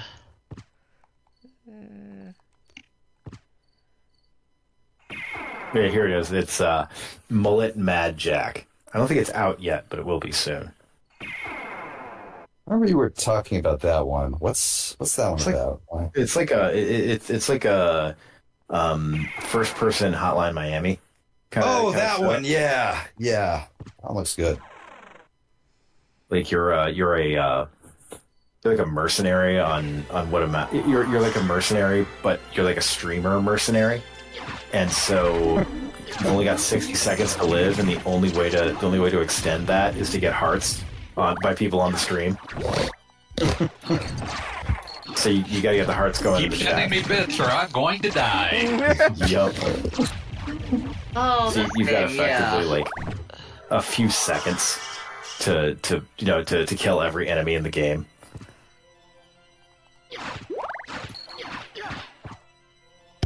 I'm into it. I do enjoy, like, in a manner of speaking, high adrenaline games that, like, this playthrough will end in 3 seconds. Yeah. We've made a crank video game for the streamer generation. Alright, time to go have the most fan servicey fight in this game. Ooh, fan servicey, you say? You get to see the stars of Netflix's Castlevania. Oh man, I love the stars of Netflix's Castlevania. You don't get to see the weird vampires that won't shut up. No, those aren't the stars. Those are the guys that are just in Netflix's Castlevania, much to my chagrin. Vampires that won't shut up. Need me a better description.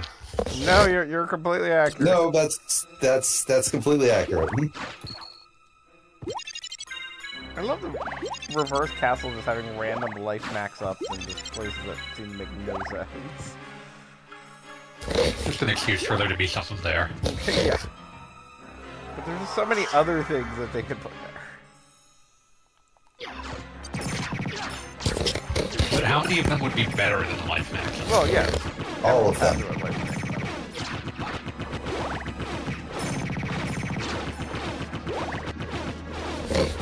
Life max ups are ideal because they're good things to get, but missing any individual one doesn't mean much. I mean, that's kind of why in a weird way, in the old Castlevania versus Metroid debate, like, I feel like you get a more pure gaming experience with the Metroid games because, like, all the pickups, by and large, are things like missile tanks or super missiles or whatever. And if you go back to an earlier part of the game and find a secret you missed at that time, you're always happy to get a missile power-up. Whereas in this game, you can go back to an earlier spot and find something you missed, and it's like a +5 sword when you're already equipped with, like, a +25 sword. I kind of prefer it because I don't want to feel like I don't want to feel like, oh, I'm missing out if I don't scour everything. And also, I honestly don't care. After a certain point, I don't care how many missiles I have. I mean, that was part of the reason. Did it start with Dread, or did they also do it in Samus Returns, whatever that one is actually called? But the like quarter of an E-tank is something that pisses me off to no end. The order of an E-tank? Quarter of an E-tank. Like a one-fourth of an E-tank. Like a piece of heart. I see. I don't think Samus Returns does that, but it's been a minute. Yeah, it definitely did it in Dread, and like I was like, oh, screw you guys. This should not be allowed. I really fucking like Dread, though. Was that the boss? No, by and large, was the fucking skeleton snake with the floating ox heads. Was that the boss you were hyping up? It is our. Oh, sorry. What? No, the boss we're hyping up we haven't gotten to yet. Samus Returns and Dread. Are they like the best search action games to have the 360 aiming, or is there a better one that has that? Just is there another one? Also, I won't accept the phrase search action rephrase. Bullshit. You know what? You're gonna have to fucking deal with it. What is a Metroid? What is a Vania? And you're not allowed to talk about video games. Like kind of like a roguelike. Why would we not talk about video games in a conversation? I mean, you can't talk about existing IPs. You have to describe like what. I think the term Metroidvania is fucking dumb. I think search action is even worse. Okay. We'll use a term I heard on a comment. Right there. We'll use a term. Describe Snatcher just so we'll call it Metroidvania, and I guess you can call it whatever you want. You know, there was I'm not a term changing up my lexicon. I've only seen. I'm gonna call it my dick. Let me. Damn. Can we play a just when you think just when you think you've reached the end, you're only halfway there. And it gets harder. There was a Comic-Con game. God, alright, we're listening. I'm sorry for getting your stream demonetized. What was I gonna say again? Is the boss is here now? Skeletons. Shit, it is silly. Yeah, skeletons. There was a I can't wait for when this happens in season 6 of the anime. That's gonna be so fucking hype. It's never. You like just allow that drink to die. Okay. What the fuck is gonna say again regarding the goddamn oh yeah, there was a Comic-Con showcase stream I watched once of all the different games that were being made there, and they called the Metroidvania games exploration platformer, and I've never seen that term used again, but I like it. I think it describes both games pretty well. Sure. I think that the search for a perfect word is a fool's errand. I think the search for a perfect action is speaks louder than words. Is that corpse, Trevor? It's awesome. Yes. I love corpse, Belmont. If Silpha is left alone, she will summon up an undead Trevor. Bless you. Thank you. I just had my burrito. It was good. Yes, I could hear temporarily you were further away from the mic. Dracula's Curse trophy earned. I lean away from the mic to earn a burrito, to eat a burrito. But yeah, exploration platformer is what I don't see very often, but yeah. Anyways, are Samus Returns and Dread the best ones to have 360 aiming? Because I imagine all the other ones I can't think of a single other one. Yeah. I just remembered another one. I've not seen any others. And I enjoy my Metroidvanias, so I can't think of any other ones.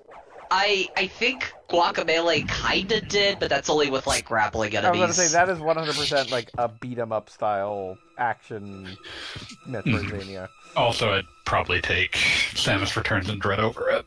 Yeah, no, I would too. I mean, I've played both of them. I would. I don't even dislike Guacamelee. I was about to say, no. I would put it in top tier, but it is hard to beat some of the best Metroid games. It is an alright game. It's pretty good. So it's a pretty good game. Cromulent. Could use a little less memes, but otherwise it's pretty cromulent. That's true. I like the memes. I don't give a fuck. I was gonna say I enjoy games when they like sort of dare to have humor. And also, it's a weird thing to say, but people complain about like games being dated by their memes. I freaking love going back to older media and being like, oh yeah, that was funny at that time.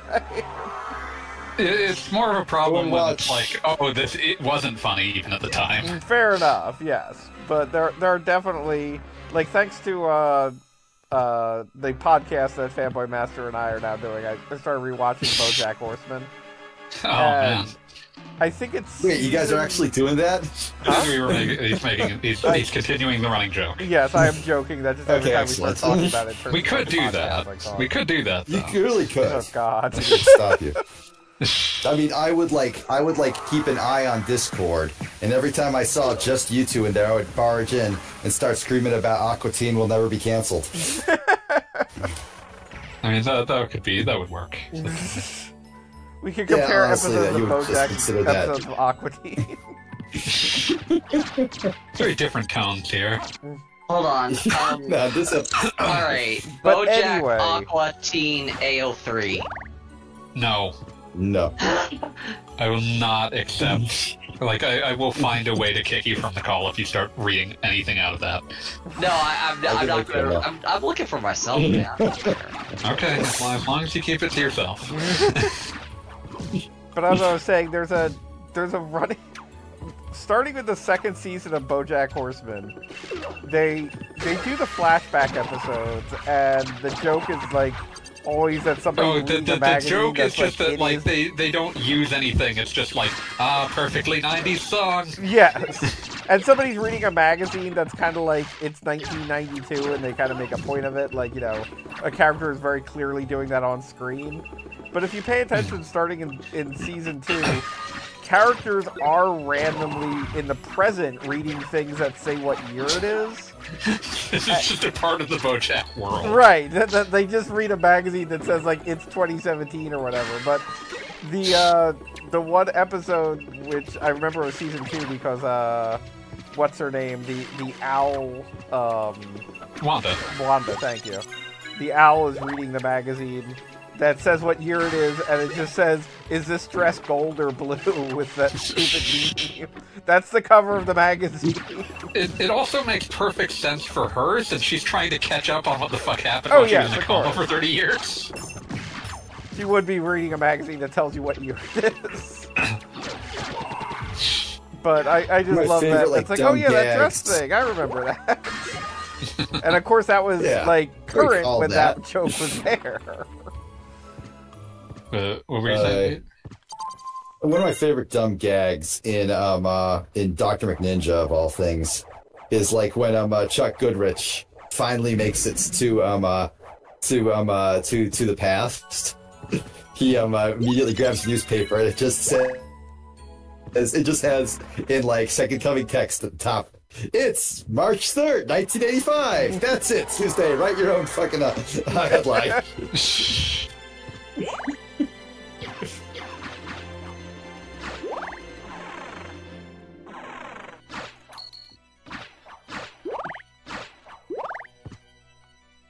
Are you just trying to see if you can get behind that door without actually walking no, I through just it? completely slipped on my controller, but it was funny. That was pretty funny. I mean, there are just random spells that, like, I'm trying to do one thing and I just wind up doing another thing. There's a bunch of out-of-bounds glitches in this game, right, fanboy? Oh, so. Yeah, but I think I watched like the PSP. I think this is like the... Like, this version, some of them have been patched. Yeah. But in general, if we were speaking just specifically of Symphony of the Night in general, yes, there are tons of out-of-bounds glitches. Okay, cool. Yeah, what's like the highest map percentage anyone has ever gotten? It's theoretically infinite. There's ways to trick it into letting you just keep collecting the same, essentially, sets of map. But... what was I going to say something about that? My brain has just chased out any thoughts with back in the 90s I was in a very famous TV show. That's right, you were. We all watched it. It was the it was the Fanboys Big Time TV Time show. I'm more man than a horse. Or I'm more horse than a man. Horse than man. What does that even mean? That's the whole point. Well, I know, but there's literally one episode where a character calls it out, like, what's that? Oh yeah, I forgot about that.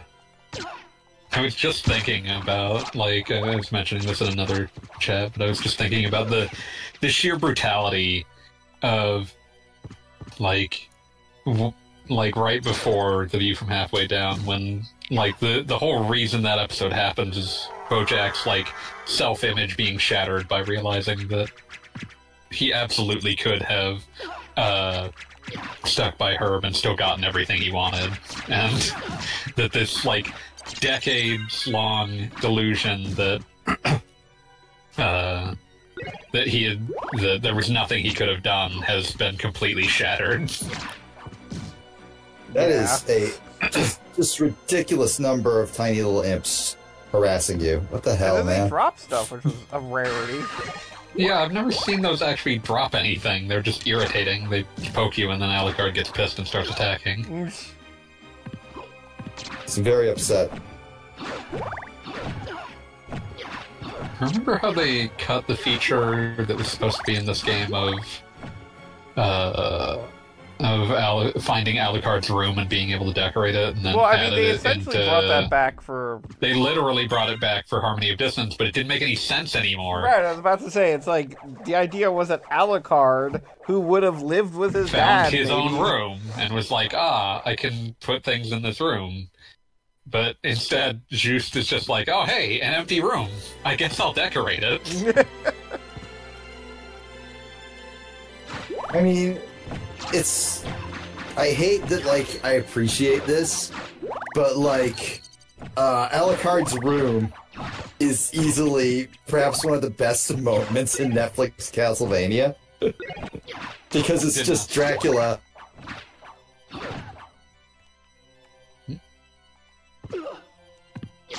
Yes. He got out or to die? It's just Dracula. It's just Dracula. It's just Dracula. Now Beat is just honking. Oh no, he's been transformed into a Muppet. Yeah, you roboted out. I'm sorry about that. It's okay. Bad internet tonight. You were saying about Alucard's room. Is the internet ever good, though? Oh yeah, the fight just suddenly stops in Alucard's room because Dracula's like, holy shit, this was your room. I decorated this for you when you were born, and now I'm trying to kill you. And I hate it. Yeah, no, it's a great moment. It's just... Yeah, no, it's fantastic. Yeah, I do have to say, I don't... There's... It's a weird thing to say, but Symphony of the Night is definitely when they started going in the direction of making the Castlevania series much more cohesive than it had been, rather than like every third game is just Simon Belmont again, and we're just going to deal with that. Or hey, remember Dracula? What if we did Dracula? Yeah, no, he's cool, right? We all like Dracula. And I don't know how I feel about making the whole Maudlin Lisa thing with, you know, Alucard's mother and Dracula being upset Trouble the about... soul of my mother no more. But yeah, and it's like there's this whole, like, tragic backstory to the guy who... His whole deal is that he eats people. And... Listen, he doesn't eat people anymore. He eats people. He was literally drinking a guy at the beginning of this. He just put it in a wine glass. My wife chimed in from across the room because we're stuck in the same room. I normally do this in a different room. That she does not like Dracula. Given the opportunity, she would not hang out with Dracula. But here's the question. Are there any vampires your wife would like? Are there any vampires you do like, Sequoia? She says she likes her blood in her body, so no. Yeah, see, that's kind of the thing. Like, on a basic level, like, you know, Dracula does not play well with others. Yep. She clarified that she's not a try-hard. Fair. Oh, a Tryhard. Apologies. As in a Twilight Die Hard. Yeah, Twilight Die Hard. Twilight Die Hard crossover. No, I'm not. That's the end Don't of let it happen. Don't let it happen. It's okay. Do not whisper it into existence. I was gonna say again is okay. Castlevania Dracula, not really gonna hang out with. I imagine Hotel Transylvania Dracula would be okay. Jonathan, you are begging my daughter. I saw all 3 of those movies in a fugue state on a 17-hour plane ride. It's just where I tell you there's a force. I am not emotionally prepared for that. I'm sorry. I'm sorry to break this news to you. Can we talk about the time that apparently there was an entire group of people on the internet that thought the Invisible Man from Hotel Transylvania logically had to be like a sexy, awesome dude, and then they finally did an episode where they revealed what he looked like. That was the 4th movie, I think. I do like that you referred to a whole ass movie as an episode. I feel like that's. I mean, let's call it what it is. Yeah, I was gonna say again is. Why does the PSP version? Okay, I actually do understand why the PSP version would still have the CD room, because UMDs were still discs. I'm just saying, like, why would it still, like, is it just there now for nostalgia's sake? Cause... I mean, they're not going to remove it. I was about to say, the castle kind of falls apart if you take away its load-bearing hallways. Literal load-bearing in the, yeah.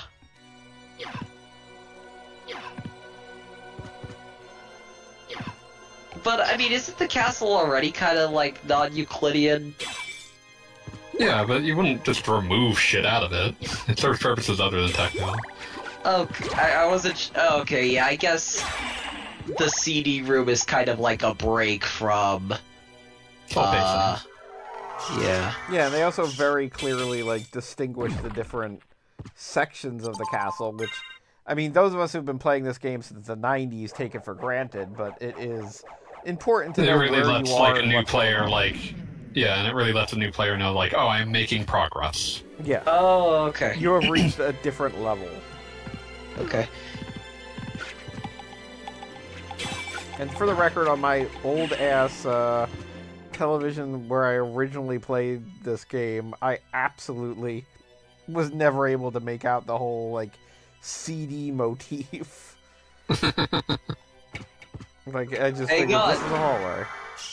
We gotta load the next track from the CD, because the music is being streamed that way. Remember, cut number 1 contains computer data, so please don't play it. You'll listen to me probably anyway. won't listen to me. Well, again. And then he brings out the hardest banger you ever heard in your life. That's Castlevania. Yeah. Yep. Did they ever explain, like, that was that, like, a dedicatedly cut song, or was that just, like, we were screwing around, we figured we'd put this on here?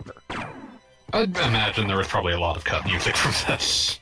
There were entire cut sections, I think, and I think some of them were added into the Saturn version or something. There are new sections. It's not clear if they were based on any, like, actual discarded designs, or if they were just, like, added in where places were supposed to be.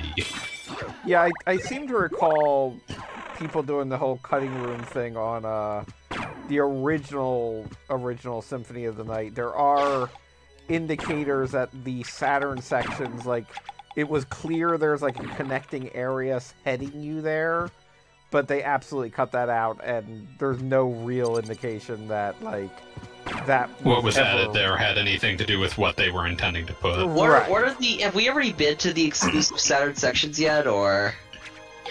Those are not in this. Yeah, we are not playing a Saturn version, and they never got anywhere but the Saturn version. Oh, I thought it was like Playable Maria, where they ended up putting it in the PSP version also. Playable Maria in the PSP version is a completely different Playable Maria than the Saturn version. Oh. Yeah, kind of like how they keep re-releasing Mega Man 8, and they only ever give us the PlayStation version, even though the Saturn version had two whole other bosses you could fight. And Cutman. Did they really do that like twice? What, re-release Mega Man 8 without the Saturn content? Yeah. Yeah, absolutely. Every re-release emulating a Saturn's a Mega Man 8 huge pain in the ass. Yeah, okay, yeah, I get It's no longer an unsolvable problem, but it's still a huge pain in the ass. The only company I really see doing it now is Sega, obviously, but yeah. Mm-hmm. And that's Even they are loath to do it if they can help it. Like, it's like, okay, guys, you want funny, you want Fighting Circus, we'll give you the Fighting Circus port. I'm still thinking about, like, because now I'm thinking about that, like, promo image that Oshiba shared on Twitter for that, like, Fighting Circus game. You all have seen that, right? Yeah, I think so. Yeah. I missed that one, probably. Look at these giant rotating beeps that are marauding Gogglebot. I like those guys. I like all the bones in this game. This game has quality bones. Nova Skeletons are badass, yeah. What's Sega is, I see that a lot. Skeleton. What's Naoto Oshibi's persona on his Twitter profile picture? Do you know what I'll be, or? Probably not. Okay, because I figured you like Sonic. I thought you'd know if his thing is like a character, or... He just likes the fast guy. I just like the fast guy. I don't think about it too hard beyond that. Are we gonna stream Super? What's his name? Naruto? How do you pronounce it? Naoto Oshiba. Sadly, Superstar's right. proper multiplayer campaign is not online. Yeah, I just asked if he was probably going to stream it when it comes out. Which one? That is not a series of characters I'm aware of. As far as I'm concerned, that's his persona. Yeah, that's what I was thinking too. Good for him, though. What was being asked about fucking made Sonic. He deserves to use his own persona on Twitter.com. He gets to do that. What was being asked about was Sonic Superstars, the new 2D one. Yeah, I asked him. Yeah, I'll definitely play that. Yeah, if you need a co-op person, I have car now. I can come visit. I think it'd be funnier if I made my wife do it. Oh, yeah, no, it would.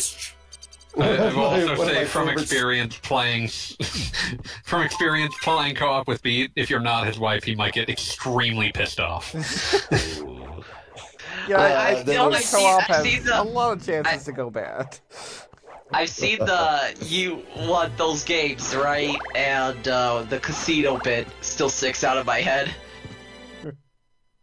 The casino! Streams I did of Sonic Classic Heroes. It's incredible ROM hack. Just easily one of my favorite ROM hacks of all time.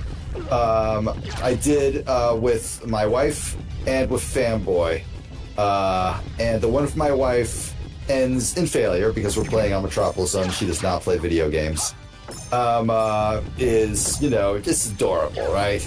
And the one with Fanboy ends with me literally screaming, "We aren't friends anymore, motherfucker." So how much I'm willing to put up with greatly depends on how married I am to you. Understandable. How wife with my guy. Yeah. How green was my valley? My wife just said something. You think but I haven't seen many people talk about the Sonic Superstars physics. I hope I'm not reading that. The fucking the Sonic Mania producer said that they seem to be accurate to Mania. Okay, alright, cool. I mean, when does the game actually come out? A month, 3 days after or before Mario Wonder. Oh yeah, that's gonna go well. Dang. It'll probably do fine for them. That'll sell well for the next 10 years. It's almost guaranteed to be a decent seller. I'm sure it's not going to fail. It's just kind of why did you do this, guys? Listen, the Elephant Man is only going to be on Switch, but the Sonic Superstars is going to be on all of the major platforms. I'm gonna be real with you. the kind of person who's buying Sonic Superstars was probably the kind of person that had a Switch. Or they're on but they might still buy it on PC though. PC, like, if you look at like platform splits, you are pulling directly from people who are like the kind of person who cares about modifying their games. Extremely small niche. Why is the Sonic Generations Nexus so huge? Like relative to like you can have a niche that feels huge, but it's still gonna be like. I love how these goals are called schmooze. Like Goodbye Yellow Brick Road. A fucking big modding community has 1,000 people in it. Wait, I just realized that's an enormous modding community. The Goodbye Yellow Brick Road achievement. Let me see what that is, because it's for defeating all of the Wizard of Oz themed characters here. Is it in that specific room, or? I think it's just once they're all added to your beastry. Yeah. Okay, yeah. Yeah. Because I just killed the Tin Man, which was the last thing. Defeat all 3 of the denizens of Oz. But they're forgetting all the other Oz lore that L. Frank Bob wrote. Yeah, but those aren't in this game. I was going to say that you can't kill in this game. Sorry. Ozma gets to live. And the what's the other guy? TikTok? Yeah. Repent Harlequin, quite the TikTok man. Yeah. The jelly beans. Harlan Ellison was a real one. Probably the realest. Weird ass old man. That's how you know. That's how you know he was legit.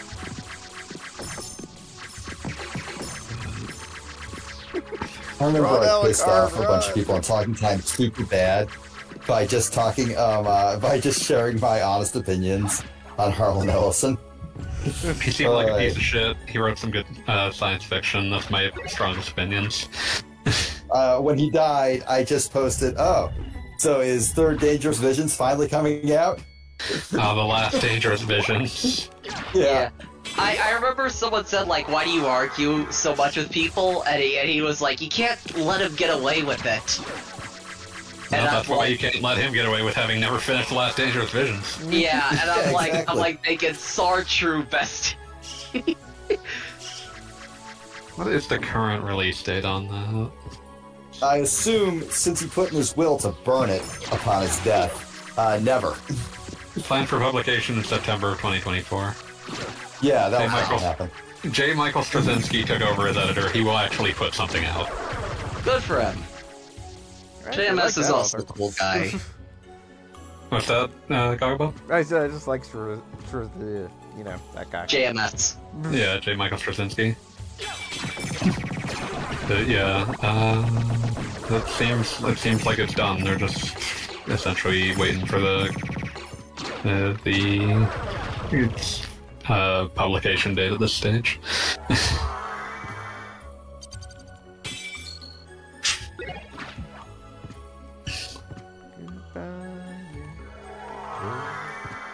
I also like how the reverse library. I think one of my favorites.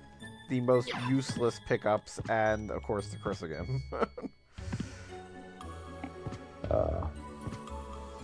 It's like they didn't even bother to put a boss back in.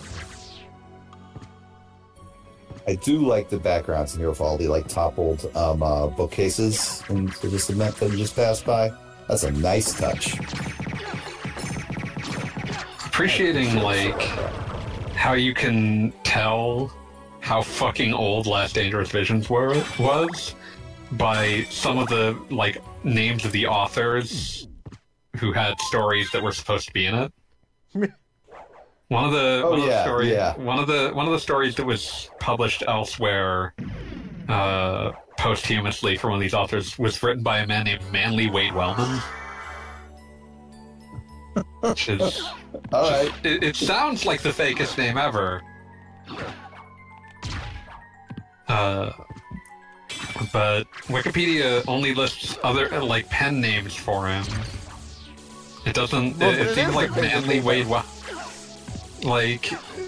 I'm saying is the other the other names listed here. Those are pen names. Manly Wade Wellman seems to have been his actual name. Gabriel Barkley, He was Levi trying Crow, some things out. What do you want? Gans T. Field, Hampton Wells, and Wade Wells.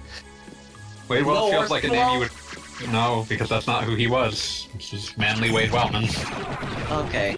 I was joking that, like, Orson Welles, he wasn't really at all, but yeah. I get you. Oh god, there's a Frank Herbert in this. Wow. How long has he been dead? 1986, Jesus. It's kind of like all the different people that have been attached to, like, Don Quixote or one of those. Oh wow, it's the random Scarecrow.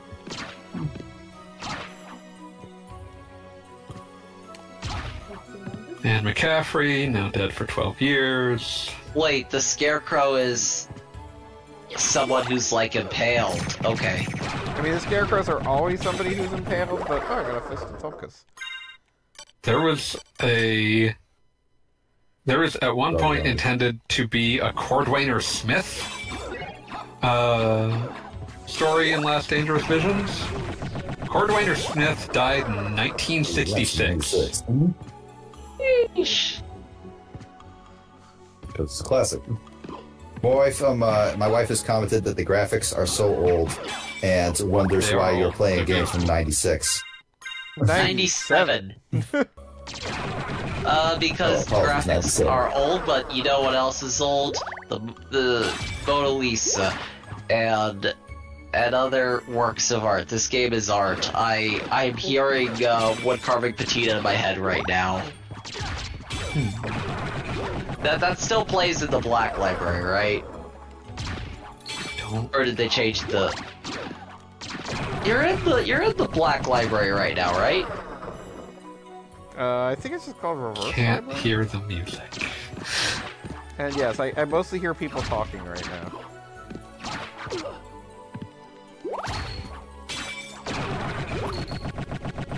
Lions exploding. Okay, this is my last time through the hallway. Just Yeah, okay, yeah. It's not wood carving patina, it's the same song that plays in the Upside Down Chapel. Oh lord, this is one of the most ghoulish things I've ever seen on Wikipedia. Authors marked with a cross have died since submitting their work to Ellison. So wait, Gogglebub, are you just grinding right now? I was just seeing if I could maybe get lucky enough to get a Trissidium, but I doubt it. Is it a random drop? It is a random drop from the is. How close are you to, wait, what else do you have? Are you trying to? You're not trying to 200% this game, are you? No, absolutely not. No, I'm looking at the time, and I'm thinking I'm just going to head over to Dracula now. You have the shield rod Alucard shield, right? You know, I did not pick up the Alucard shield. I cannot remember exactly where that is, and I did not get it yet. It's in the underground, I think. You have to fight death in order to get it, if I remember correctly. I did already fight death. The Alucard sword. Yeah, no, I never picked up the shield. Dead since 1979.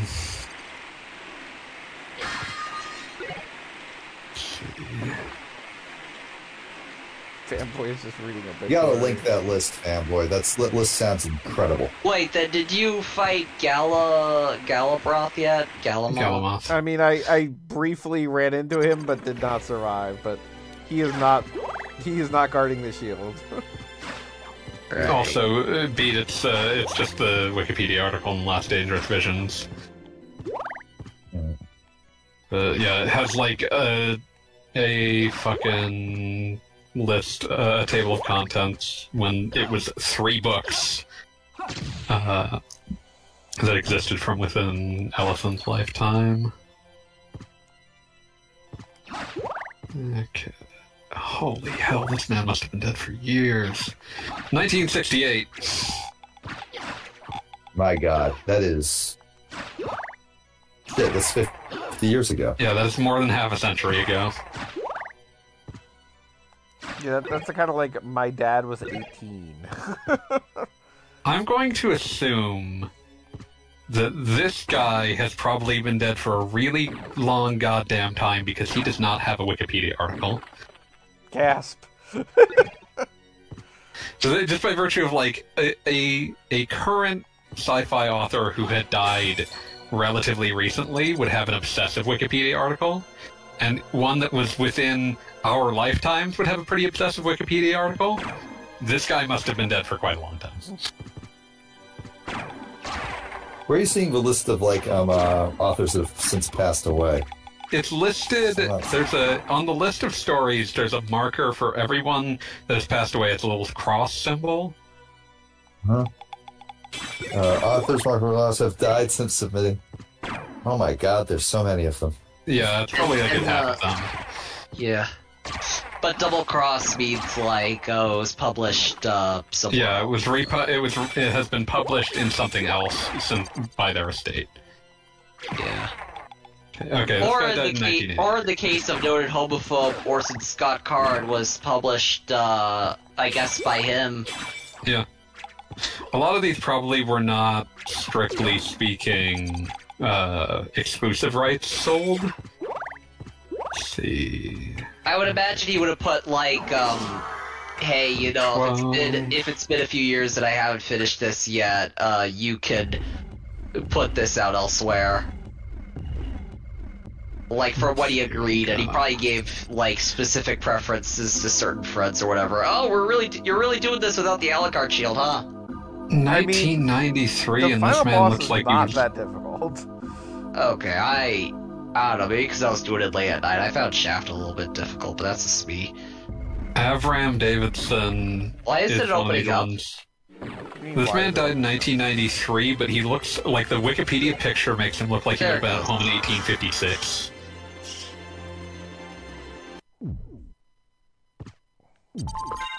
So you may have been able to guess by that scream that I'm once again playing guilty. Oh, you were drowned out. It's fine. You're safe. Continue swearing as much as you'd like. This short story has 2 co-authors, and both of them are dead. That's incredible. One of them died in 1977. The other in 1978. Damn. There's a Fireside Theater short story in like book 3 or something. That group broke. Yeah. How long this is like you feel the weight of time reading these like dates of death. 1976. All hail the son of our master. Some of these guys are missing a cross. Oh lord, this hasn't been updated. Yeah, I'm gonna do that right now. Actually, yeah, that's wise. Oh, yeah, it literally is David Wise. Oh, I was just making a statement that like, oh, it's wise that someone do that. David Wise died in 2020. And this is David Wise, parentheses writer. David Wise died in 2020. So published changes. And okay, now you can refresh. Thank you. So I converted him. Double check. That reminds me, I need to go and update another Wikipedia page. Are you checking whether the... But you never planned for No, maybe. Yes. Your human soul as frail as his was. It's still there. What do you do? What page? Nope. It can't be spoken aloud. At this moment. Oh my god, they missed. There's another one. Doris Pisharia. I'm gonna do that too. Where is it? Doris. I vandalize one specific Wikipedia page on a regular basis, and it has not been unvandalized in years now. I just check out on it. They've given up on you. It's still there. Doris Pitkin Buck, 1980. Your beloved darkness awaits you. Oh yeah, so I mentioned this in the group chat, but yeah, apparently some random the Wild Arms wiki is now stealing from my Let's Plays, like yeah, I saw that. 100% just lifting what I've written, which is funny because I literally made a joke about goggles and I'm Goggle Bob. I don't think it makes sense in the context of the wiki. No, it does not. I always think of that like one website that mirrored the Wikipedia description for the Crystal Triangle, when I had vandalized that. There's an accurate description for it now, but somewhere out there, you can still find some idiot talking about the albino alligator in the bottom of the sewers of South Brunswick, New Jersey. Okay, there's another one that they haven't caught, Robert. Wait, albino alligator, because my game has that in the sewers of Fake City, New Jersey. Nice. South Brunswick is deeply real. Yeah, I was about to say, I'm in New Jersey right now. We have any and all Brunswicks. Are you really? We even have oranges? It doesn't make much sense. Grapes, melons, Well, it's because oranges, of the Dutch colonizing, that's why. Walnuts, peanuts, pineapples, Okay, so apparently one of the people who's going to be in The Last Dangerous Missions was like a football player for the Dallas Cowboys. Huh. Awesome. And either it's that or it's someone else with the same name of Robert Lilly. Let me see something. Let's see, open up your distribution Okay, business. to actually talk about the game we're playing at the moment, I've never understood what this final boss is supposed to be. Is it like a hulked out throne, or is this like Dracula absorbing different monster parts, or what's going on here? Many things. I mean, like, it sort of looks like he's sitting on the back of it. That's the thing. Like, just he chilling. definitely has like a I'm just gonna chill here like vibe. And then he gives you a Bible lesson. I don't have many positive things to say about the Kingdom Hearts series, but I did like the bit in Kingdom Hearts 2, the phase of the final boss, where he can't even be bothered to get up off of his chair while he's beating your ass. Well, I did appreciate that. Yeah, I know you do. That's what I noticed also is, like, I brought up, like, how the Kingdom Hearts rhythm game is, like, canon or whatever, I think, last stream, and I think, you, Fanboy, you were, like, saying... Probably yelled some plus words at you. No, they said, like, or you said, you know where you are? Like, you're talking to a very specific crowd. It is a very Kingdom Hearts positive chat, except for me. Yeah, that's why I thought, like, oh, maybe this isn't, you know... And also, literally wrote the book on the lore in some cases. Yeah, no, Goggles' write-ups of Kingdom Hearts, which I am partially responsible for, is novel length, at least. Put that they're very fascinating. I'm very glad he did them. But, like, you know... Lisa, forgive me, Trouble the soul of my mother no more. How could I have lost? I do love Dracula's art. It just looks so fancy. It's a fancy. I love the 1 pixel red dot eye if you look at it. Wow. Yeah, that's greght. I've vision in minimum pixelage. She said, "Do not hate humans." What were Lisa's last words? At least do them no I do love that we maintain that theirs is a hard lot. Is literally her last words. That she would love you. It's like, it sucks to be human. It's rough. It's a hard life, especially in like 1700s. Yeah, and you have to consider she was saying this while she was literally being burned at the stake. Like, very much a hard life. Farewell, my son. Time to watch a castle evaporate.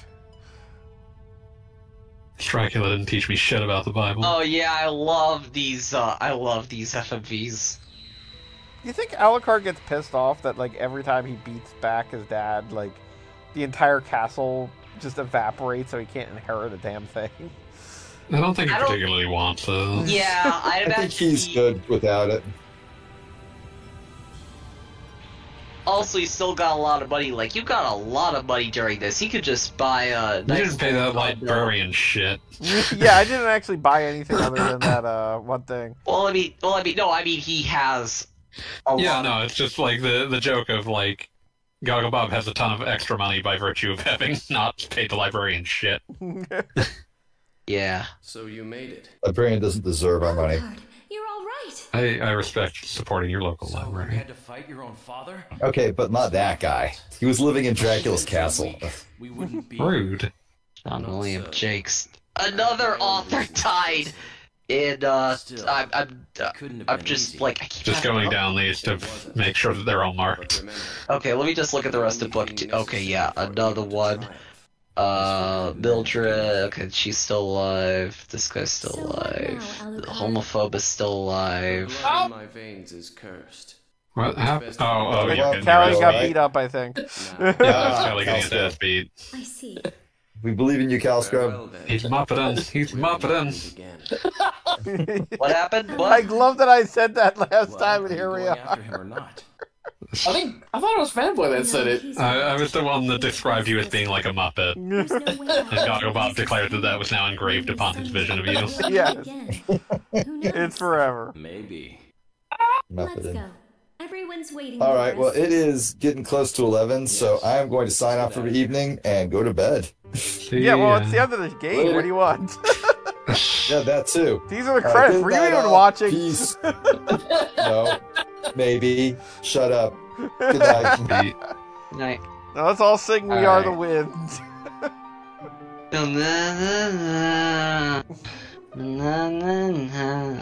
Oh, is it true that this song was made because the composer lost a bet? The only thing I've ever heard about I Am the Wind is that it was largely, like, made because they had already, like, contracted services for things like Suikoden, so they were just going to use them. Ah. Well, what about the one song from Metal Gear? I never thought like fit in any level.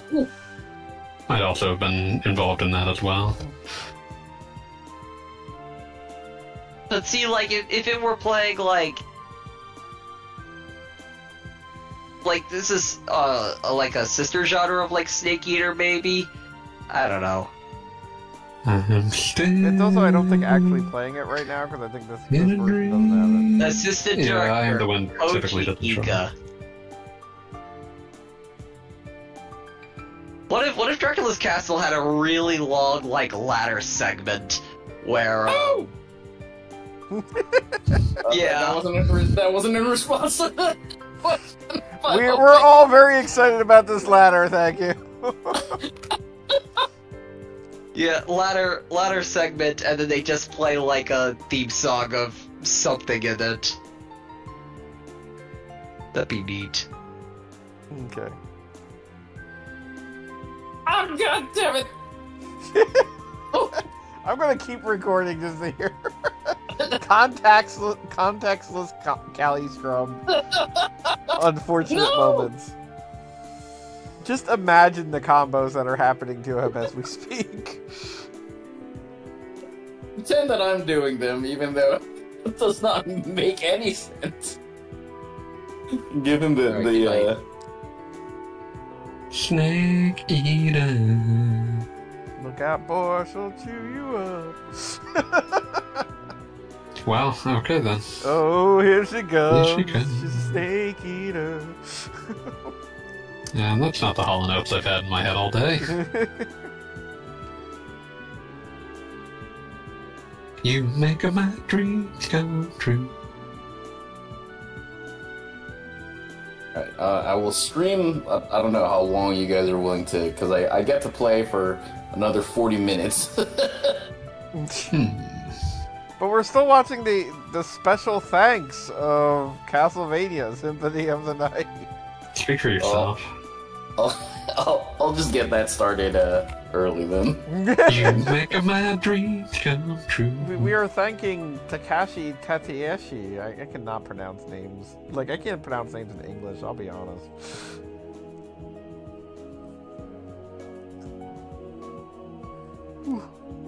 It's okay. Why, Matt? Why? Why, Matt?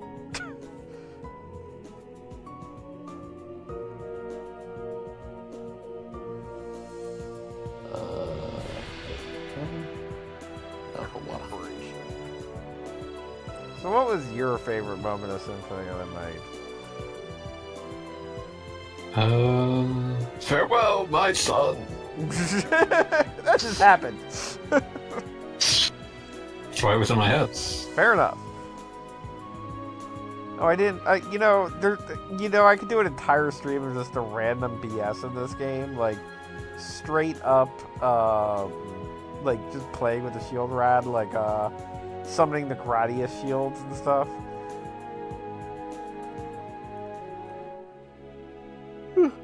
That's a thing you can do. You make my dreams come true.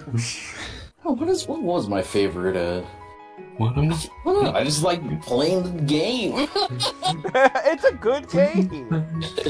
It feels good to move in the castle, which is was definitely a first for the Castlevania franchise. Being Simon Belmont always felt like a punishment. What I want. Is this person I'm fighting, like, do they live next door to me? My ping is 10 milliseconds. They're in the building with you. Get out of my house. All right, we're good. Good night, Castlevania. Thank you for joining us. Farewell, my son. Matthew 13:26, I believe. Good night, folks.